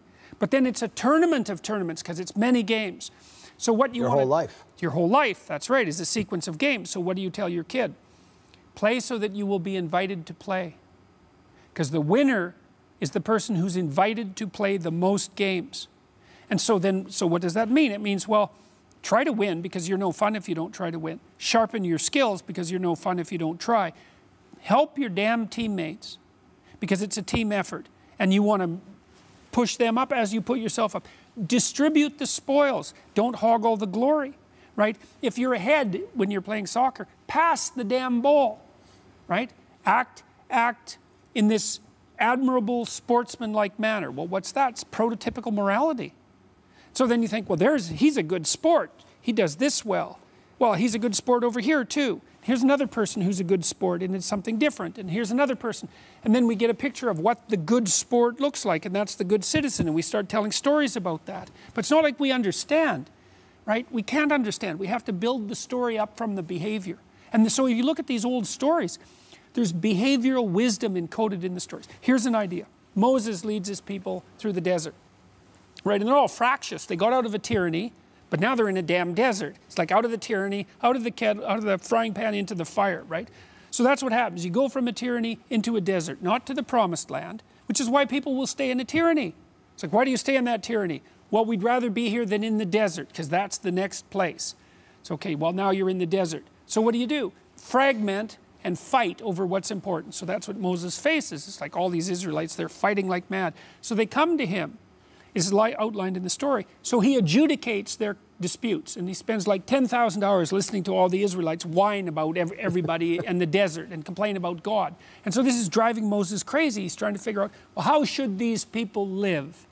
And he's actually adjudicating the cases. Well, then all of a sudden he goes up on a mountain and poof, the rules appear. It's like, those are the rules by which you live. They're discoveries. It's like, oh, this is how you have to conduct yourself behaviorally in order for everyone to prosper. It's bottom up. If he wouldn't have gone out of the tyranny into the desert and done all that adjudication, the rules wouldn't have been revealed. Or you could say, let's say you're watching a wolf pack or a troop of chimps. They have structure, behavioral structure, so that would be acting out the archetype. You're the anthropologist or the ethologist, and you're watching, or the primatologist. You think, well, it's as if the chimps are following these rules. Well, that's us. That's us. We're watching ourselves over thousands of years. It's like, okay, what are we up to? Well, here's an interesting story about how things go badly. It's like, yeah, you're extracting out the essence of the behaviors. And you turn them into a story, and the story's compelling because you want to imitate it, right? Just like a child acting out his father or a child acting out her mother. You want to imitate it. So that you get the drama down, you imitate the pattern, but then you can start to think, okay, well, there are principles that can be articulated that underlie these patterns. Oh, that's natural ethics. So and this is a wonderful thing because it means that the natural ethic in some sense isn't just a rational construct. It's not just a floating abstraction. It's like the articulated ethic matches the image, it matches the story, and the story matches the behavior, and the behavior matches the biology, and the biology reflects the structure of being. It's just, that's the musical layering of all these layers, one on top of another. So if we get that it's not just random chance, not just a bunch of rules, but it's actually tens of thousands or maybe even hundreds of thousands of years of us seeing stuff, observing stuff, and our biology matches it. What's going on today? Why do we live in a society? I think the biggest epidemic is isolation and loneliness. Yep. But it's manifest in a lot of disagreeable behavior. Now, I've heard you use the word complexity management as opposed to mental illness. Because a lot of people think I'm depressed, I'm borderline, I'm personality, I've got this issue, I have that issue. But it's actually, if I understand you correctly, something that's much more common, something much more ubiquitous, something much more understandable, that we have a complexity management problem. Yeah, well, the doctrine of turning to face that which confronts you is a complexity management solution. It's like, what do you do when horrible things are chasing you? Turn around, chase them back. That's your best bet. And then I think that is an unbelievably ancient human decision. Well, so that's the story of, that's the classic story of the dragon fight. You go out, the hero goes out to confront the dragon and rescues the virgin from her clutches. Well, what does that mean? It means that the standard human pattern of sexual attraction is for the person who decides to confront the predator in its lair to be reproductively successful. That's what that story means. It's like, well, that's worked for us. That's our fundamental story. And who knows how old that is? It's as old as predator primates. That's how old it is. Maybe it's older than that. So that's at least several million years old. But it goes back. It's like Lynn Isbell, who's an anthropologist at UCLA, she makes the case that the reason that human beings have acute vision is because we were preyed upon by predatory snakes over a 60 million year period. So we have unbelievably acute vision. And we're particularly good at seeing the kind of camouflage patterns that snakes have on their skin in the lower half of our visual system. It's like snakes gave people vision. That's Lynn Isbell's theory. And the way she established that was she went around the world and she looked at the acuity of primate vision and correlated it with the prevalence of predatory serpents. So the more snakes, the better our vision. Exactly. Right. So that's such a cool principle too, because there's a metaphysical principle there too, which is, why does reality have an adversarial nature? Why would God set something on you, say, an enemy? An adversary makes you stronger. Well, isn't that cruel? It's like, not if the person who sets the adversary on you believes that you could win. Now, maybe that's an insufficient explanation, but there's something about it that's... You can think about this biologically, too. I was reading The Master and His Emissary, which is quite an interesting book about hemispheric function, and the author pointed out that if you want to make a very small movement with your right hand, the best way to do that is to put your left hand up, and then to push against your right hand and to push. Opponent processing. Precision in action is a consequence of opponent processing. You have opponent processing between the right and left hemispheres. To make things function, you need this opposition between powerful forces. And I think that's built into the opposition between chaos and order. That's hemispherically represented. But also something like the opposition between good and evil. Maybe you get a higher good when there's opposition between good and evil. I mean, obviously, these are ideas that are at the absolute extent of my cognitive ability to try to think them through, but maybe the good you get when good and evil are both possibilities is a higher good than the good you get with just good. That tug of war, which you actually argue artists do brilliantly, right? They stand on the border between order and chaos, they look into chaos, they see patterns, and then they tell the people on the other side, hey, I just noticed a couple things over there, right? So if that's where we need to be, then in modern society, why is it that we can't get those two groups talking to each other? People who are primarily left-brain, organized order folks, and the folks on the right side are more chaos folks. What gives? Good question. Well, that's something I've really been struggling with in my lectures. I try to make a case for the left and the right wing. Okay, so the right wing, there's a variety of things that distinguish them, but we'll talk about one in particular. You have to accomplish useful things in the world just to survive, okay? And if you're going to do that in a social space, you do that by constructing a hierarchy. And if you construct a hierarchy, it's going to be of a certain steepness because the people at the top are going to be more successful than the people at the bottom. There's also hierarchies of productivity, so the people at the top are more productive than the people at the bottom. And those overlap to some degree. So you have to do useful things to survive. If you're going to do useful things in a social system, you have to build a hierarchy. Okay, so hierarchies are necessary and valuable. That's what the right says. The left says, yeah, wait a minute though. The hierarchy tends towards ossification and corruption, and it dispossesses people at the bottom. Sorry, California fires. Sorry, go ahead. No problem. Well, and those are both true. And that's part of that opponent processing. You need the hierarchy. Social animals organize themselves hierarchically. Hierarchies are way older than capitalism, way older than the West. They're older than trees. They're unbelievably ancient. There's no getting rid of the hierarchy. But hierarchies tend towards corruption and dispossession. And those are tied, by the way, with the lobster. Yes, exactly. Yes, someone gave me this. Yeah, exactly. 350 million years of hierarchies. Now, that doesn't mean we should organize our societies on the lines of the lobsters. That's not the point. The point is that you can't attribute the existence of hierarchy to the West or to capitalism. So that's a foolish critique. That's the basic Marxist critique, is at least part of it. Okay, so the left wing says, wait a second now, the hierarchies tend towards corruption, and they dispossess people, and they need to be taken care of. It's like, yes. How much should we take care of them versus how much should we sustain the hierarchy? And the answer is, we don't know, and it changes. So that's why you need political dialogue. Okay, so what's the fundamental necessity for political dialogue? Freedom of speech. So freedom of speech is the mechanism that keeps the opponent process balanced. And so you don't mess with freedom of speech, which is why I opposed the legislation that I opposed in Canada, which started all this political... The transgender legislation. Just for 2 seconds on this. Yep. So there was a law that said you must refer to transgender people the way they want you to, right? Picking the pronoun they use. Yes, that was part of the legislation, background part of the legislation. And do you have any problems with transgender people being identified by what pronoun they use? In private settings, in your practice, or in your classrooms? My proclivity when people ask me to address them in a certain way is that if I believe that they're being straightforward in their communication, then I tend to accede to the demand, like a reasonable person does. So that wasn't the issue. The issue was the compulsion of speech, and also the government's insistence that it was all right to build a social constructionist view of gender into the law, which is now the case in, well, it's the case in New York. It's also the case in Canada. And that's not appropriate because gender is not socially constructed in its entirety. It has a biological basis. So you don't build that into the law. So, but anyways, that it was the compelled speech issue that really got me. It's like, no, you don't have sovereign control over my speech. Never in the history of English common law has the legislative branch produced legislation that compelled voluntary speech.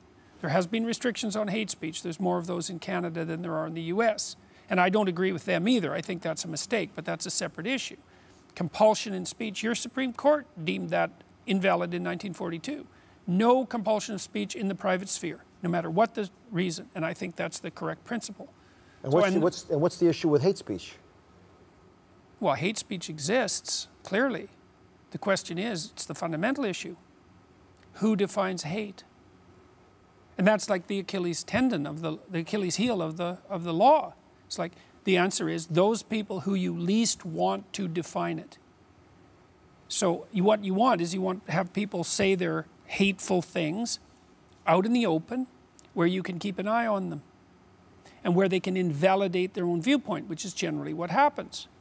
Invalidate their viewpoint. Yes. So they say something hateful, racist, for example. The society says, you guys, you're missing the boat. You're completely off target with this. Right. You get reprimanded, spanked, you get back in line. Right, exactly that. That's how it's supposed to work. Yeah, well, that's a good way of putting it, because what it also means is that the people who espouse those opinions for whatever reason get appropriately subjected to social correction.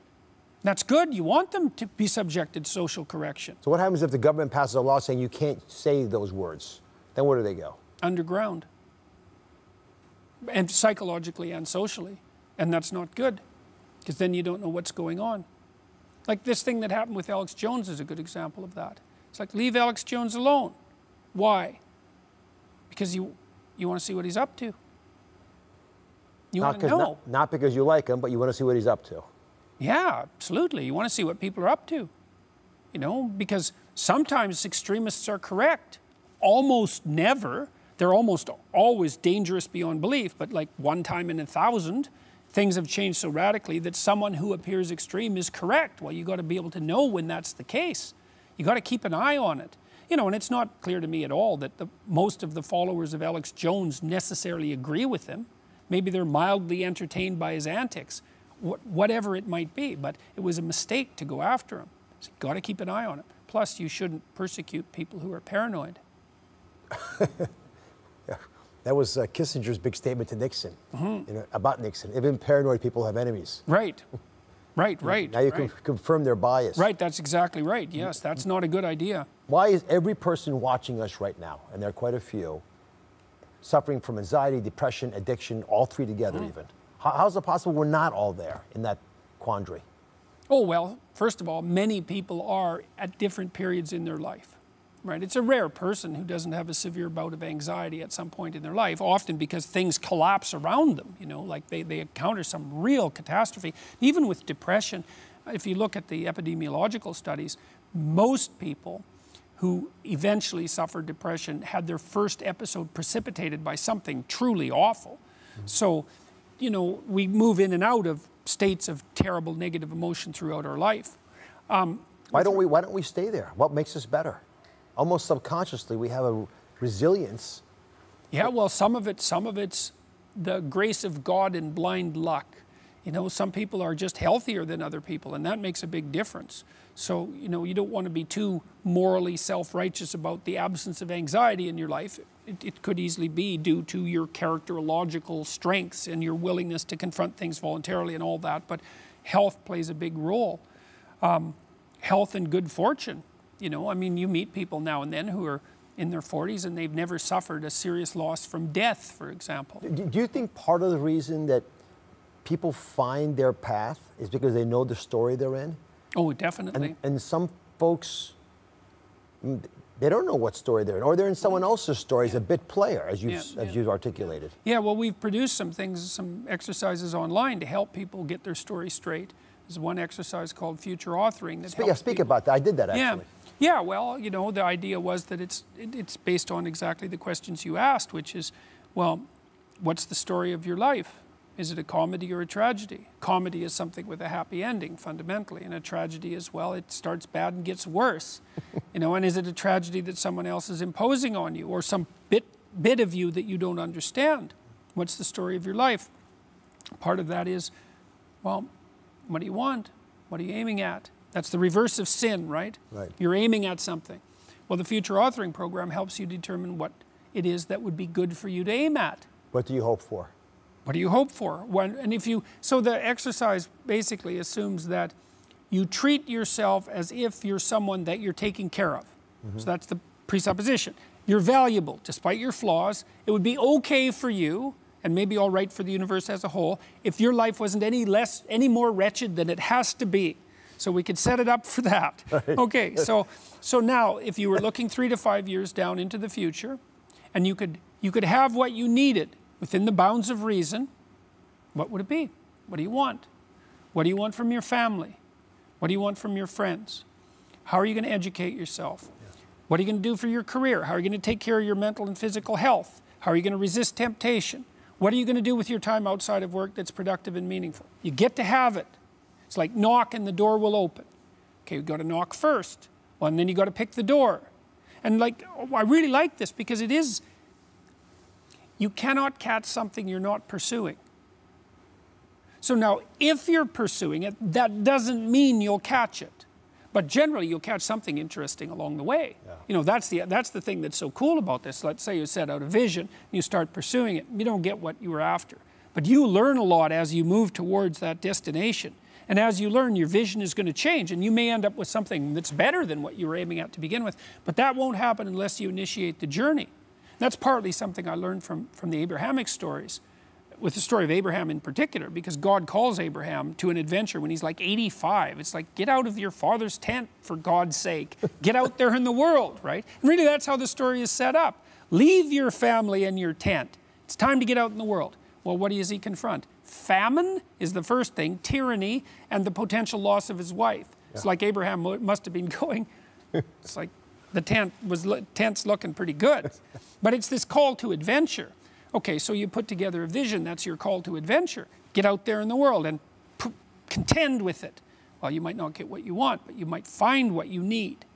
But it won't happen without the pursuit. And that's part of faith, right? Faith is, I'm going out in the world to seek my fortune. And if I do that properly, then the fates will cooperate with me. How do the archetypal stories that we, in our subconscious have, archetypal questions are the ones that everyone really was trying to ask, even if we can't put words to it right.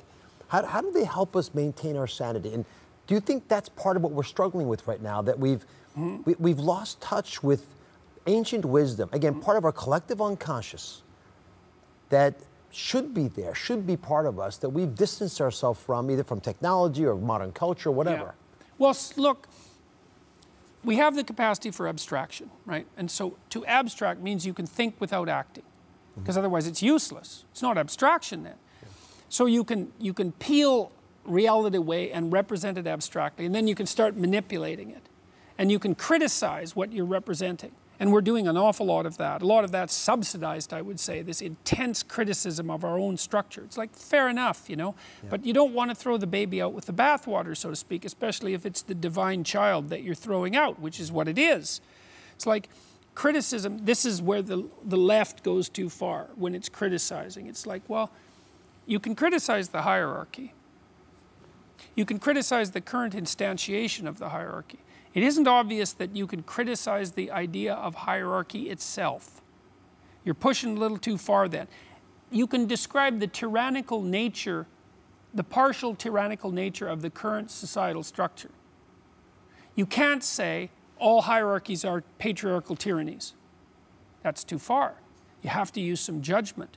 And so the proclivity for, and the thing is, what are you trying to do when you criticize? Well, if you're smart, like when I get my students to read Freud, it's like, or Nietzsche. Well, these guys had, A, they were bound by their time and place, and so they had presumptions that we no longer share. And B, they said things that were regrettable. Nietzsche said a variety of things about women that were regrettable, partly, I think, because he didn't have that much success on the romantic front, partly because he was very ill, partly because he was isolated. Like, he had his reasons, but it's not that helpful. Maybe you read Nietzsche, it's like you get rid of 10% of it, but you keep the rest. You read Freud, it's the same thing. You read these people who were flawed humans and you think, well, let's separate the wheat from the chaff. We're going to put it all in a pile and burn it. It's like, oh, Freud made a mistake. Burn him. That's what we're doing with people on social media. It's like, no, discriminate. There's a horrible word for people. Don't discriminate. It's like, yeah, discriminate, man. Like your life depended on it. You read these old thinkers and you think, well, no, yes. That goes in the keep pile. That goes in the keep pile. We're not doing that with our culture. And it's partly because we don't have any gratitude, as far as I can tell. And this is another thing I talk to my audiences about. Here's the story. Here's how to survive in Indonesia. Okay, so you live on a mountain, but it's a volcano. All right, so you get to climb up the volcano at night. It has to be at night because it's too hot otherwise. And so you have to climb up this volcano, and it's a mountain. Then you have to go inside the volcano, down to near where the volcano is active, because it's active, so it's belching out sulfuric clouds at you all the time. And if you encounter a bad one, then you just die. So, and you have a mask around your face that's just a wet rag, and you go down to the volcano and you pick up a 40-pound clump of sulfur, and then you carry it up out of the volcano at night, because otherwise it's too hot, and then you carry it down the mountain and you get a couple of dollars so that you can do it again. Yeah. That's not your life, but someone has that life. And you don't have that life because look around you, man. This is a remarkable place that we've built. It's absolutely unbelievable. And most of the time it works. And you should be on your knees in gratitude for it. Even though you can also say, well, look, we don't have full equality of opportunity. We're not making the full use of the talents that everybody's bringing to the table. The system tilts towards tyranny from time to time, and we have to keep an eye on it. It's like, yeah, but you're not hauling 40-pound sulfur boulders out of volcanoes at night. That's something, you know? So a little gratitude would temper the criticism. You've made the point that part of the reason people get bitter is because they don't think they can be as good as they should be able to be. And a lot of it comes back to self-esteem. How do we build self-esteem at any age? Because I see that slip away in a lot of people, and without that, they don't have the confidence to act on some of the things you're speaking to. Okay, so self-esteem is a tricky concept because the best predictor of self-esteem is trait neuroticism. So the higher you are in trait neuroticism, please explain that for everybody. There are 5 cardinal personality traits: extroversion, neuroticism, agreeableness, conscientiousness, and openness. I have a test that people can take, Understand Myself, that allows them to assess those 5 traits broken down into 2 additional aspects. I took mine, by the way. My results were scary. Yeah, well, the test is designed so that everybody's results get to be scary. It's scary to find out who you are. Right. So, but how the trait neuroticism is a measure of the proclivity for negative emotion, anxiety and emotional pain, essentially. And the higher you are in that, the lower you score on tests of self-esteem. So self-esteem is not a very good measurement because basically it's a misnamed reverse neuroticism.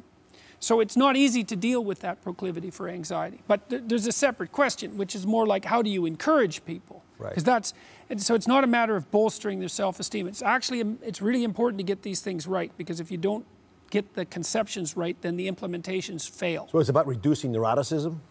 Well, if you could. I don't think you can. What you can do is make people more courageous.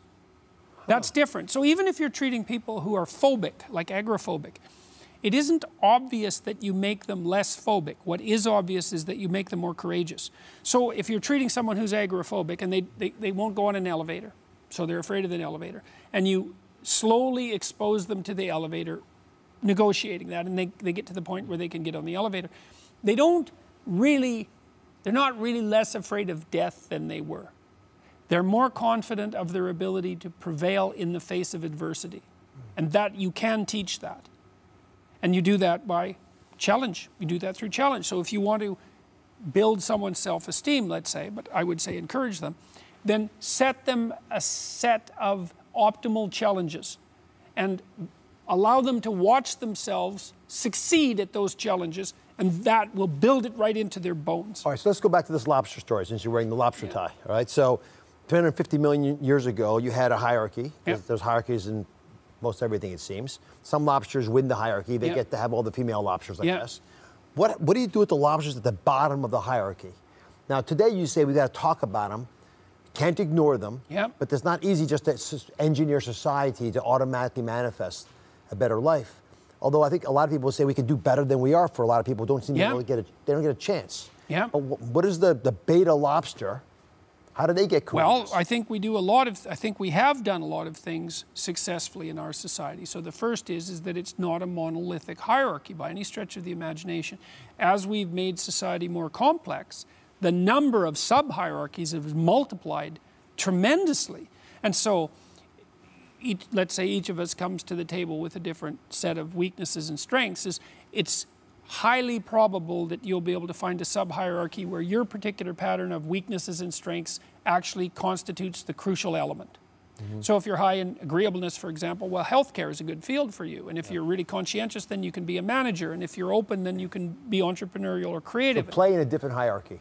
Find a hierarchy that matches your temperament. That's a really good rule. And then we could say, well, let's diversify the hierarchies. And we are doing that, and at a very rapid rate.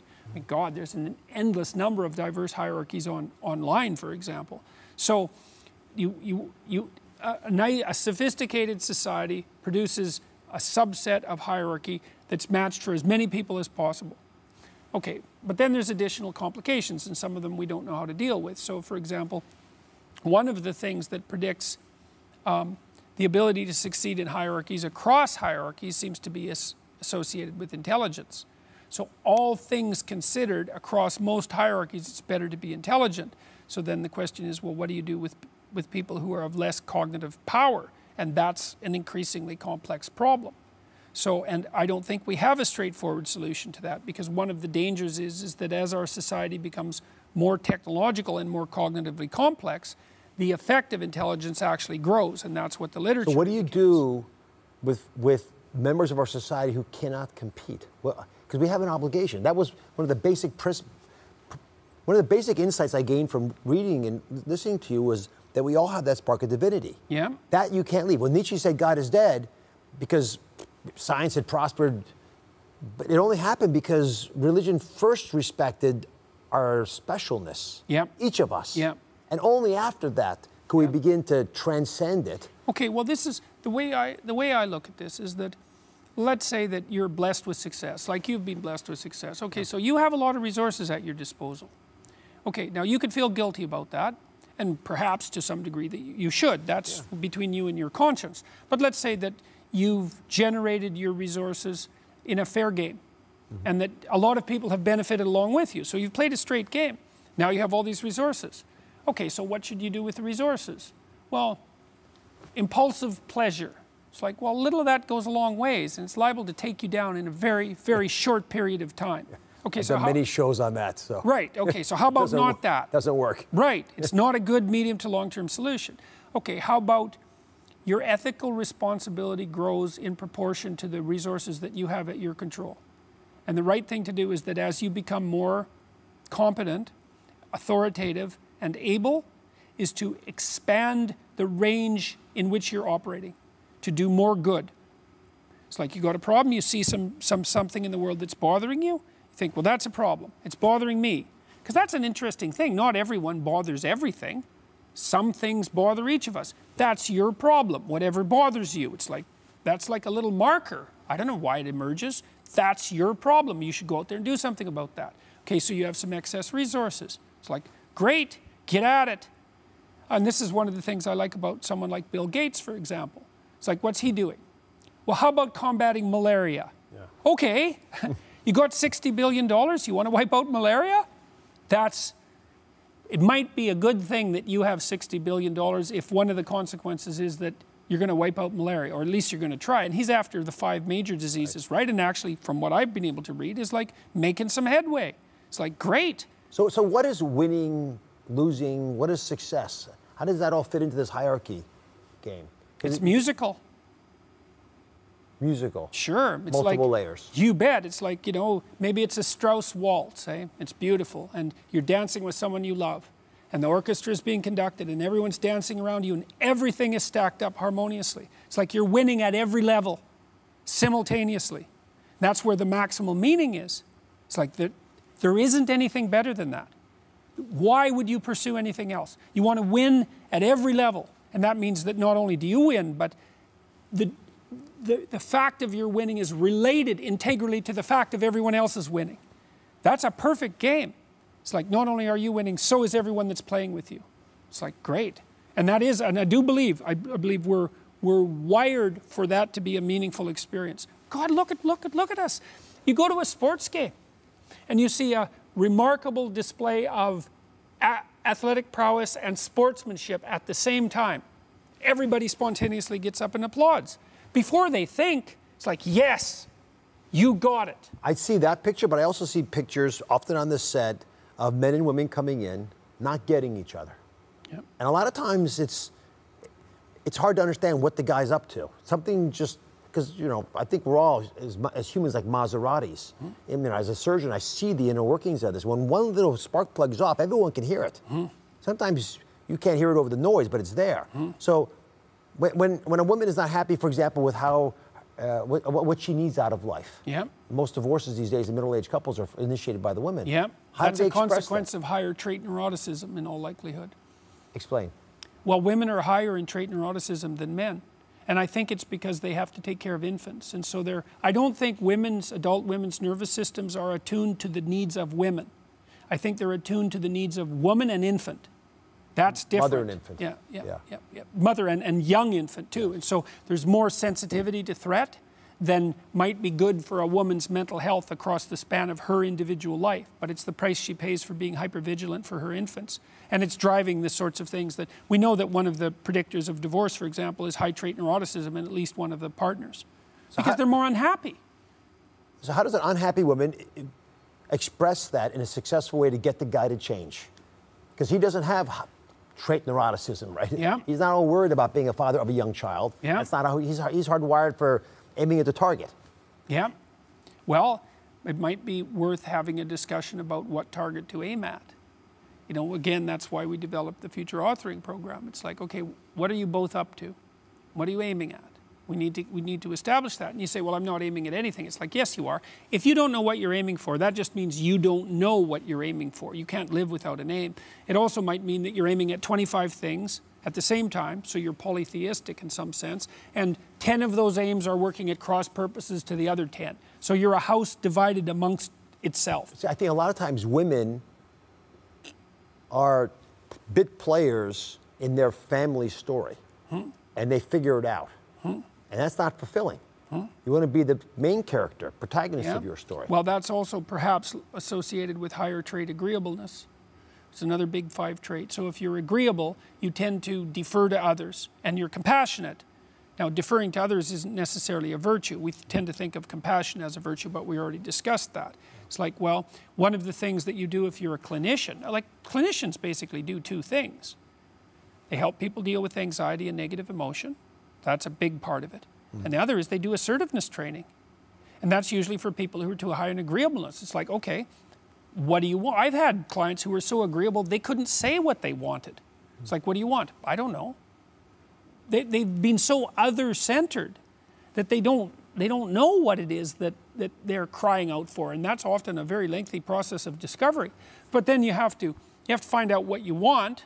Then you have to figure out how to fight for it, because you don't just get what you want. It's like, All right, so that isn't how things work. This is, you know, since you're talking about fighting for what you want, this came up in your Channel 4 interview in the UK about the fundamental difference between women and men. And a hot topic that we've talked about on the show is the fact that women aren't paid in a way that it seems equitable to the men in a similar job.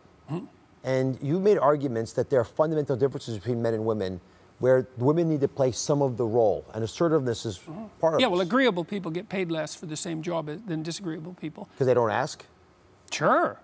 Look, if you do your job very competently, you might expect that your boss should notice that, and probably he or she should. But the problem with doing things well is that it's invisible.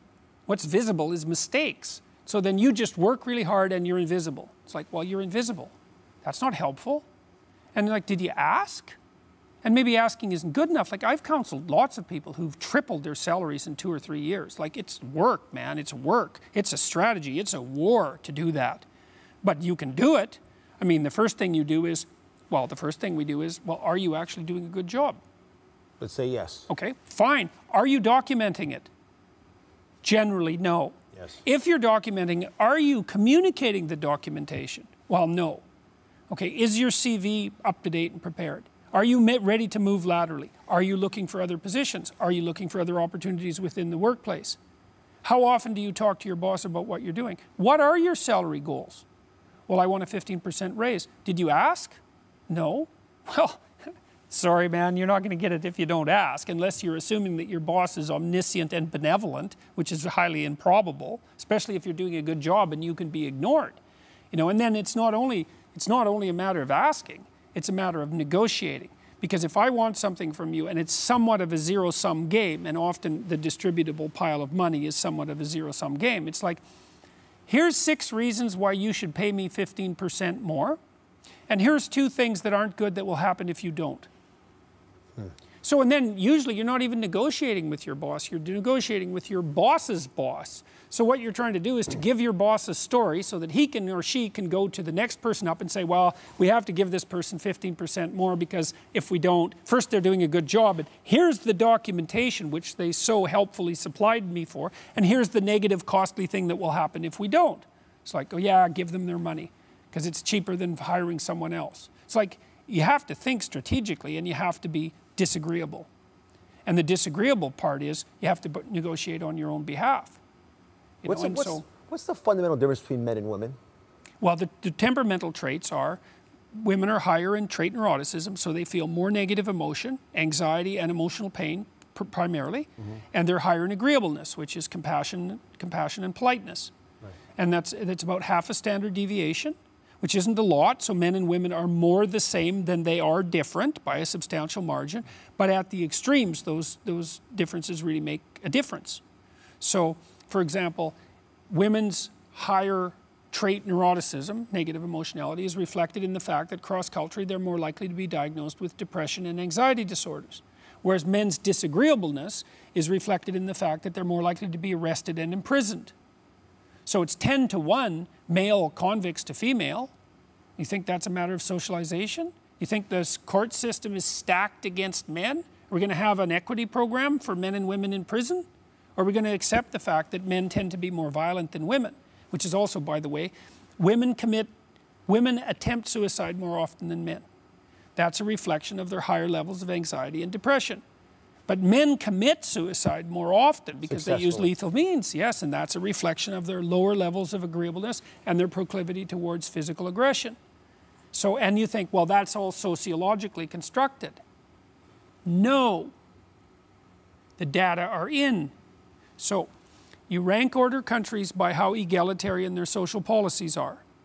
And you put the Scandinavian countries at the top because they have the most egalitarian social policies. If we know what egalitarian means, you know, if it's not the Scandinavians, then we don't know what egalitarian means because that's what they've been trying to do. Then you look at personality differences across those countries. If it's sociological, then the smallest personality differences are in Scandinavia because they've been obliterated by the egalitarian policies. That's exactly the opposite of what happened.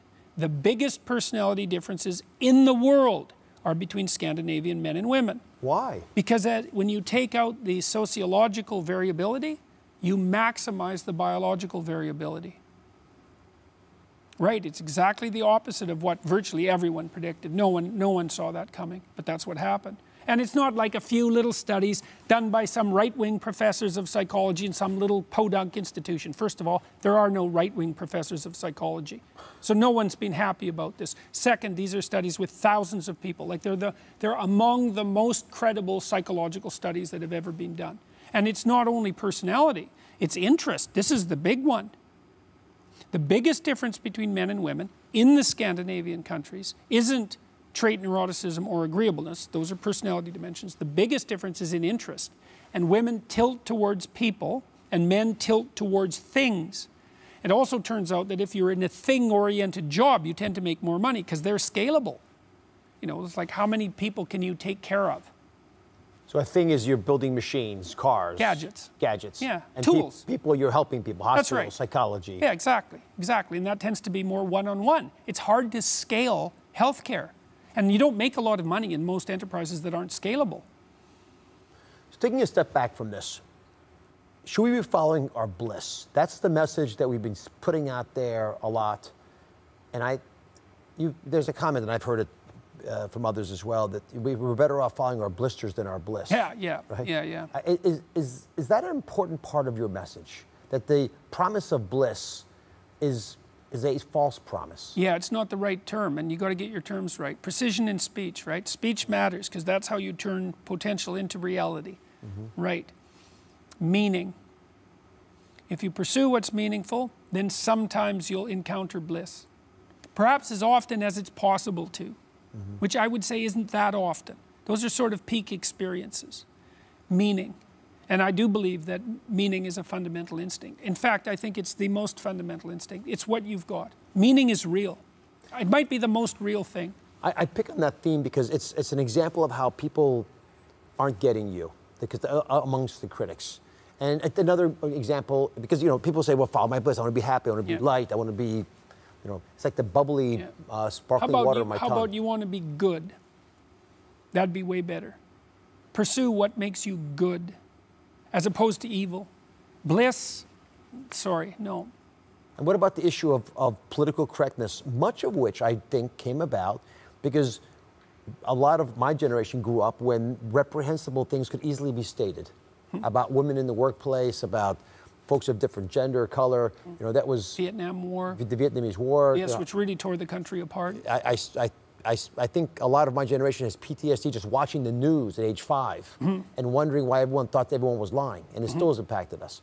But there are groups that have a sensitivity to how they are portrayed, and political correctness allows you to be polite, if nothing else, good at a higher level. And yet, you've criticized political correctness, I gather, because you think it chases people. It's the wrong narrative. It's a group-oriented narrative. It's like, so people have social groups, obviously, and they're individuals. And the question is, group first, individual second, or individual first, group second? And the answer is individual first, group second, or else. And the politically correct types who play identity politics say, no, your fundamental characteristic is your group. Now, there's all sorts of problems with that. It's like, well, the first problem, and this is the intersectional people within the politically correct camp have already realized this. Well, which group? Oh, it turns out that people belong to like 5 groups. Okay, so do you make all of their groups the number one thing? Well, that doesn't work because there's an infinite number of groups. So that just can't work.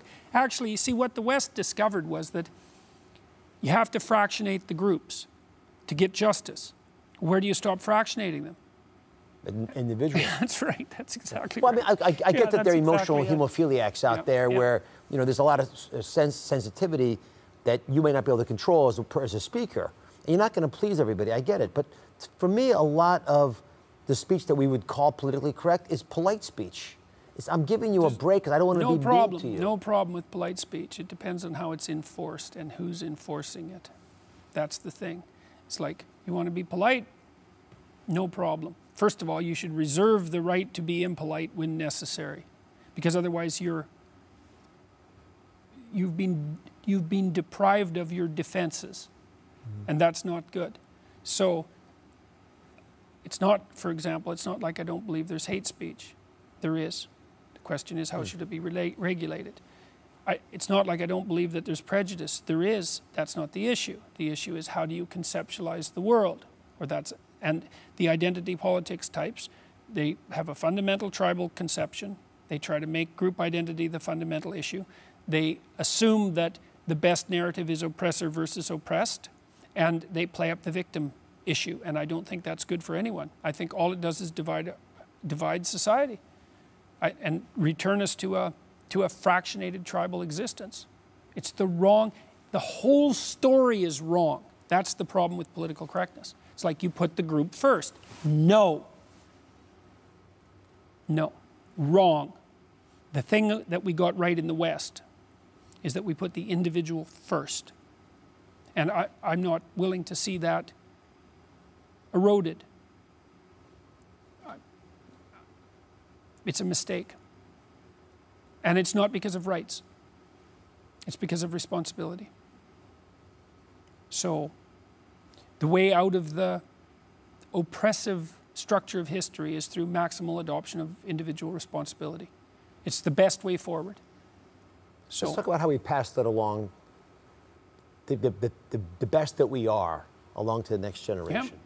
Yeah. There's a line that you've offered that really caught me off guard. There are many, but this one was particularly provocative. You said, don't give your children a reason for you to hate them. Right. That's rule 5, right? Don't let your children do anything that makes you dislike them. Yeah, well, that's another. Most of the book, 12 Rules for Life, is about responsibility and meaning. I would say those are the two. Responsibility, meaning, and truth. That's probably the interplay of the principles. Well, the question is, what are you doing if you're a parent? And the answer is, preparing your child to be maximally socially welcome. That's your job. And it's the job of the two of you, because the two of you together make one reasonable person. Okay, so now you're a reasonable person because you've kind of ironed out your idiocies with each other, right? Through that opponent process, that contentious relationship, that wrestling that's part of a real relationship. You're both smarter and wiser than you would have been otherwise, and that's part of the reason for the vow, eh? It's like, I'm not leaving you. Oh my God, you mean we're stuck with each other? Yes. For how long? 6 decades. Oh, so this stupid problem we have isn't going to go away for 6 decades? It's like, well, right. No kidding. We better do something about it. So there's going to be contention there. So let's say we fix each other up so we're kind of 80% functional as a unit. Okay, now we have a child. The child has this 80% functional unit. And to the degree that the child can establish a relationship with that unit, that will generalize to other people. And so you want your child to be a good play partner for other children, because by the time he or she is 4, their primary source of socialization will be other children. So if they're not prepared to take their place in the world of children, they fall farther and farther behind. That's very well documented. Yep. Okay? And you want them to respect adults. Why? Well, firstly, because they're going to become an adult. So they should obviously respect adults because they're going to spend 2/3, 3/4 of their life as an adult. So that better be worthwhile. So it better be respectable. Otherwise, you devalue their future, and that's pretty counterproductive and mean. And then the second thing is, if they respect adults and can listen to them, then adults who kind of naturally like children are more likely to teach them things and give them opportunities. And so that's a good deal. And so if your child is doing something that makes you dislike them, assuming you're in a relationship and you've ironed out most of your idiocy, then other people will also dislike that. And so if you allow or encourage your child to continue in such behavior, you turn them into someone who's miserable and socially isolated. Now, if you don't want them to leave home ever, that's probably a good strategy. If you cripple them badly enough, they won't be able to drag themselves out of your door. But if you love your child and you want them to thrive, then you do everything you can to have the world open up its arms to them. And that's a huge part of that is discipline, careful, minimal force discipline. Fewest number of rules. Few rules. Minimal enforcement. That's right. Just the least you have to do. That's right. That's exactly right. Minimal rules, because it gets too complicated otherwise, enforced with minimal necessary force. Those are excellent principles. See, part of what got me on that statement is the possibility that if you are unsuccessful, you will hate your children. And we see times when parents are ruining their children. And vice versa. And vice versa. Yeah. Because they've fallen out of love with them. Yes. I see this at the end of life quite a bit when the father's dying and all these strange children are coming back into the picture, and you see horrible fights at that level. Absolutely. Absolutely. Well, I can tell you a quick story. So when my mother-in-law died, she had prefrontal dementia, and it started quite young. So she died when I believe she was just in her early 70s. And so it was a kind of a brutal death. And her husband really went above and beyond the call of duty with her. I mean, he just made my jaw drop, man. Because as she deteriorated, he stepped in and allowed her to preserve her autonomy too. Like, he wasn't over-caring, he was really attentive. And when someone offered help, he would take it. He wasn't so proud, you know, in the arrogant way. He would take help. And he kept her at home until he was getting old too. He couldn't get her off the chair anymore. And so then she went into the old age home where she eventually died. And her whole family gathered around her deathbed. We were there for about the last week. And you know, that's pretty rough. She was dying of hunger and thirst, really, but the disease. And one of her daughters, a palliative care nurse, was making sure that her mouth was wet and taking care of her. And they all pulled together. They all pulled together. It was really something to watch. And then she died. And so what happened? Well, that was awful, but it wasn't hell. Hell would have been her dying and everyone around fighting and everyone walking away embittered and full of enmity as a consequence of her life and death. But what happened instead was that all her kids had a newfound respect for their father, which has prevailed over the intervening 10 years. And all the siblings got tighter. And so they lost their mother, which was no trivial thing, but because they handled it so well, they gained something that. And I'm not going to say in some naive way that it was equivalent to the loss or that they came out better. You know, you don't have to make that case. They certainly didn't come out worse. And so these end of life scenes, the ones you're describing, it's like those things can get so horrible if it's contaminated by enmity and deceit and misbehavior. And that's the difference between tragedy and hell. Since I'm a doctor, let me ask you one medical question. I know that your diet has become an issue of interest. You're obviously rail thin. People could take the Jordan Peterson diet probably and maybe they'll look like you, but I know that some medical issues forced you to be careful about your diet. Yes. So what specifically do you eat, do you not eat, and how has it benefited you? Well, it's mostly been of benefit to my daughter, who had a very complex autoimmune disease with about 30 extremely severe symptoms. And she learned over about a 3-year period of experimentation what she could eat, which was virtually nothing, and what she couldn't eat, which was virtually everything. All she eats is beef and water. Beef and water? That's it. And she's been eating only that for a year. And she never cheats, because cheating has very severe consequences for her. And so her mother has some of the autoimmune symptoms, and I have some of them, and so it looks like she got all of them. And so when this worked for her, and we watched very carefully over a number of years while she was doing this, and like the improvement in her is, I just can't believe it every time I see it. I literally can't believe it. It doesn't compute. And I can't believe that it was diet either, you know, because that went against many, many things that I believed. But I decided to try her more restricted diet. And first of all, it was just meat and greens, and then I stopped eating greens too about 5 months ago, and her mother has been doing the same thing for about 8 months. And the consequences have been, they're hard to believe. I don't even really like to talk about them because I'm not a dietary expert, and it sounds so completely insane. But I lost 52 pounds in 7 months. 52 pounds? Yeah. And I wasn't overweight. Well, I was, but not by modern standards. No. And you know, a year before that, I had cut all the sugar out of my diet, but I was still eating carbohydrates of all sorts. And I lost like 3 pounds, nothing. And then I tried this diet. It was like here's what happened. This is what happened. In the first week I tried this diet, this was just meat and greens essentially. I quit snoring. That was way before any weight loss. It's just like it just off. And I was snoring a lot. It was disrupting my wife's sleep. So I thought, oh, that's really interesting. I quit snoring. Isn't that weird? And then I lost 7 pounds the first month. I thought, that's quite a lot.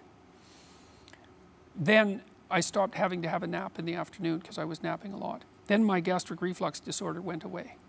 Then I lost another 7 pounds. Then the psoriasis that I had on my foot and my scalp, that started to go away. So, and then over the course of 7 months, I stopped taking antidepressants because I didn't need them anymore. My mood isn't perfectly regulated, but it's pretty damn good. And I lost 50 pounds in total. And I wake up in the morning, and I've never woken up well in the morning in my entire life. So I don't know what to make of that. Like, I can't, first, and I wouldn't recommend it. Well, like, this is not something you do lightly. No, because, I mean, lightly. Obviously, there were issues that were going on in your gut, but it does make me curious as a physician. As you point out, you learn from the extremes as well. Well, here's a hypothesis. You can make of it what you will. This is a hypothesis I've formulated over the last year. And like I said, this came as an absolute shock to me, and it still is a shock. And I wouldn't recommend it because it's hell on your social life. And it really makes traveling difficult. So it's not to be done lightly. And there are other consequences too. But here's a hypothesis. Let's say you have a patient who has multiple complex medical symptoms of unspecified etiology. Okay, so what might you do? How about if you reduce their complexity? How about if you regard every single thing they eat as a variable? Because maybe it is. So then you take them down, well, people use elimination diets, but that's... You got it down to one thing, basically. One thing. And what's weird is it appears that you can live on that one thing. So that people say, well, you can't live on an all-meat diet. It's like, that's not so obvious. It defies the conventional wisdom. Yeah. Well, here's the other thing that's worth thinking about. Maybe. There are a lot of people who are overweight. Mm-hmm. There are way more people who are overweight than there should be. And we don't know why. Like, I've read some literature that suggests that maybe it's a secondary consequence of emulsifiers disrupting our gut lining. There's lots of theories. To your point, if you simplify the variables, you only have one. Well, the other issue is, what's the harm? So you eat nothing but beef for 2 months. Who cares? If it doesn't work, quit doing it. But maybe, like, if you see symptom reduction, and I've heard stories, and these are, what do they say? The plural of anecdote is not data. That's right. It's like, yeah, but the plural of anecdote might be hypothesis. I really appreciate all the information you shared. I've taxed you. There's lots more to discuss, but it's wisdom that's worth thinking about. They may not agree with everything you're saying, but I think a lot of folks will be stimulated to think further on things that matter. Well, thanks very much for the invitation. It was a pleasure to be here and to have the opportunity to talk with you. Jordan Peterson. Be sure to subscribe to my channel so you don't miss anything. And remember to check back often to see what's new.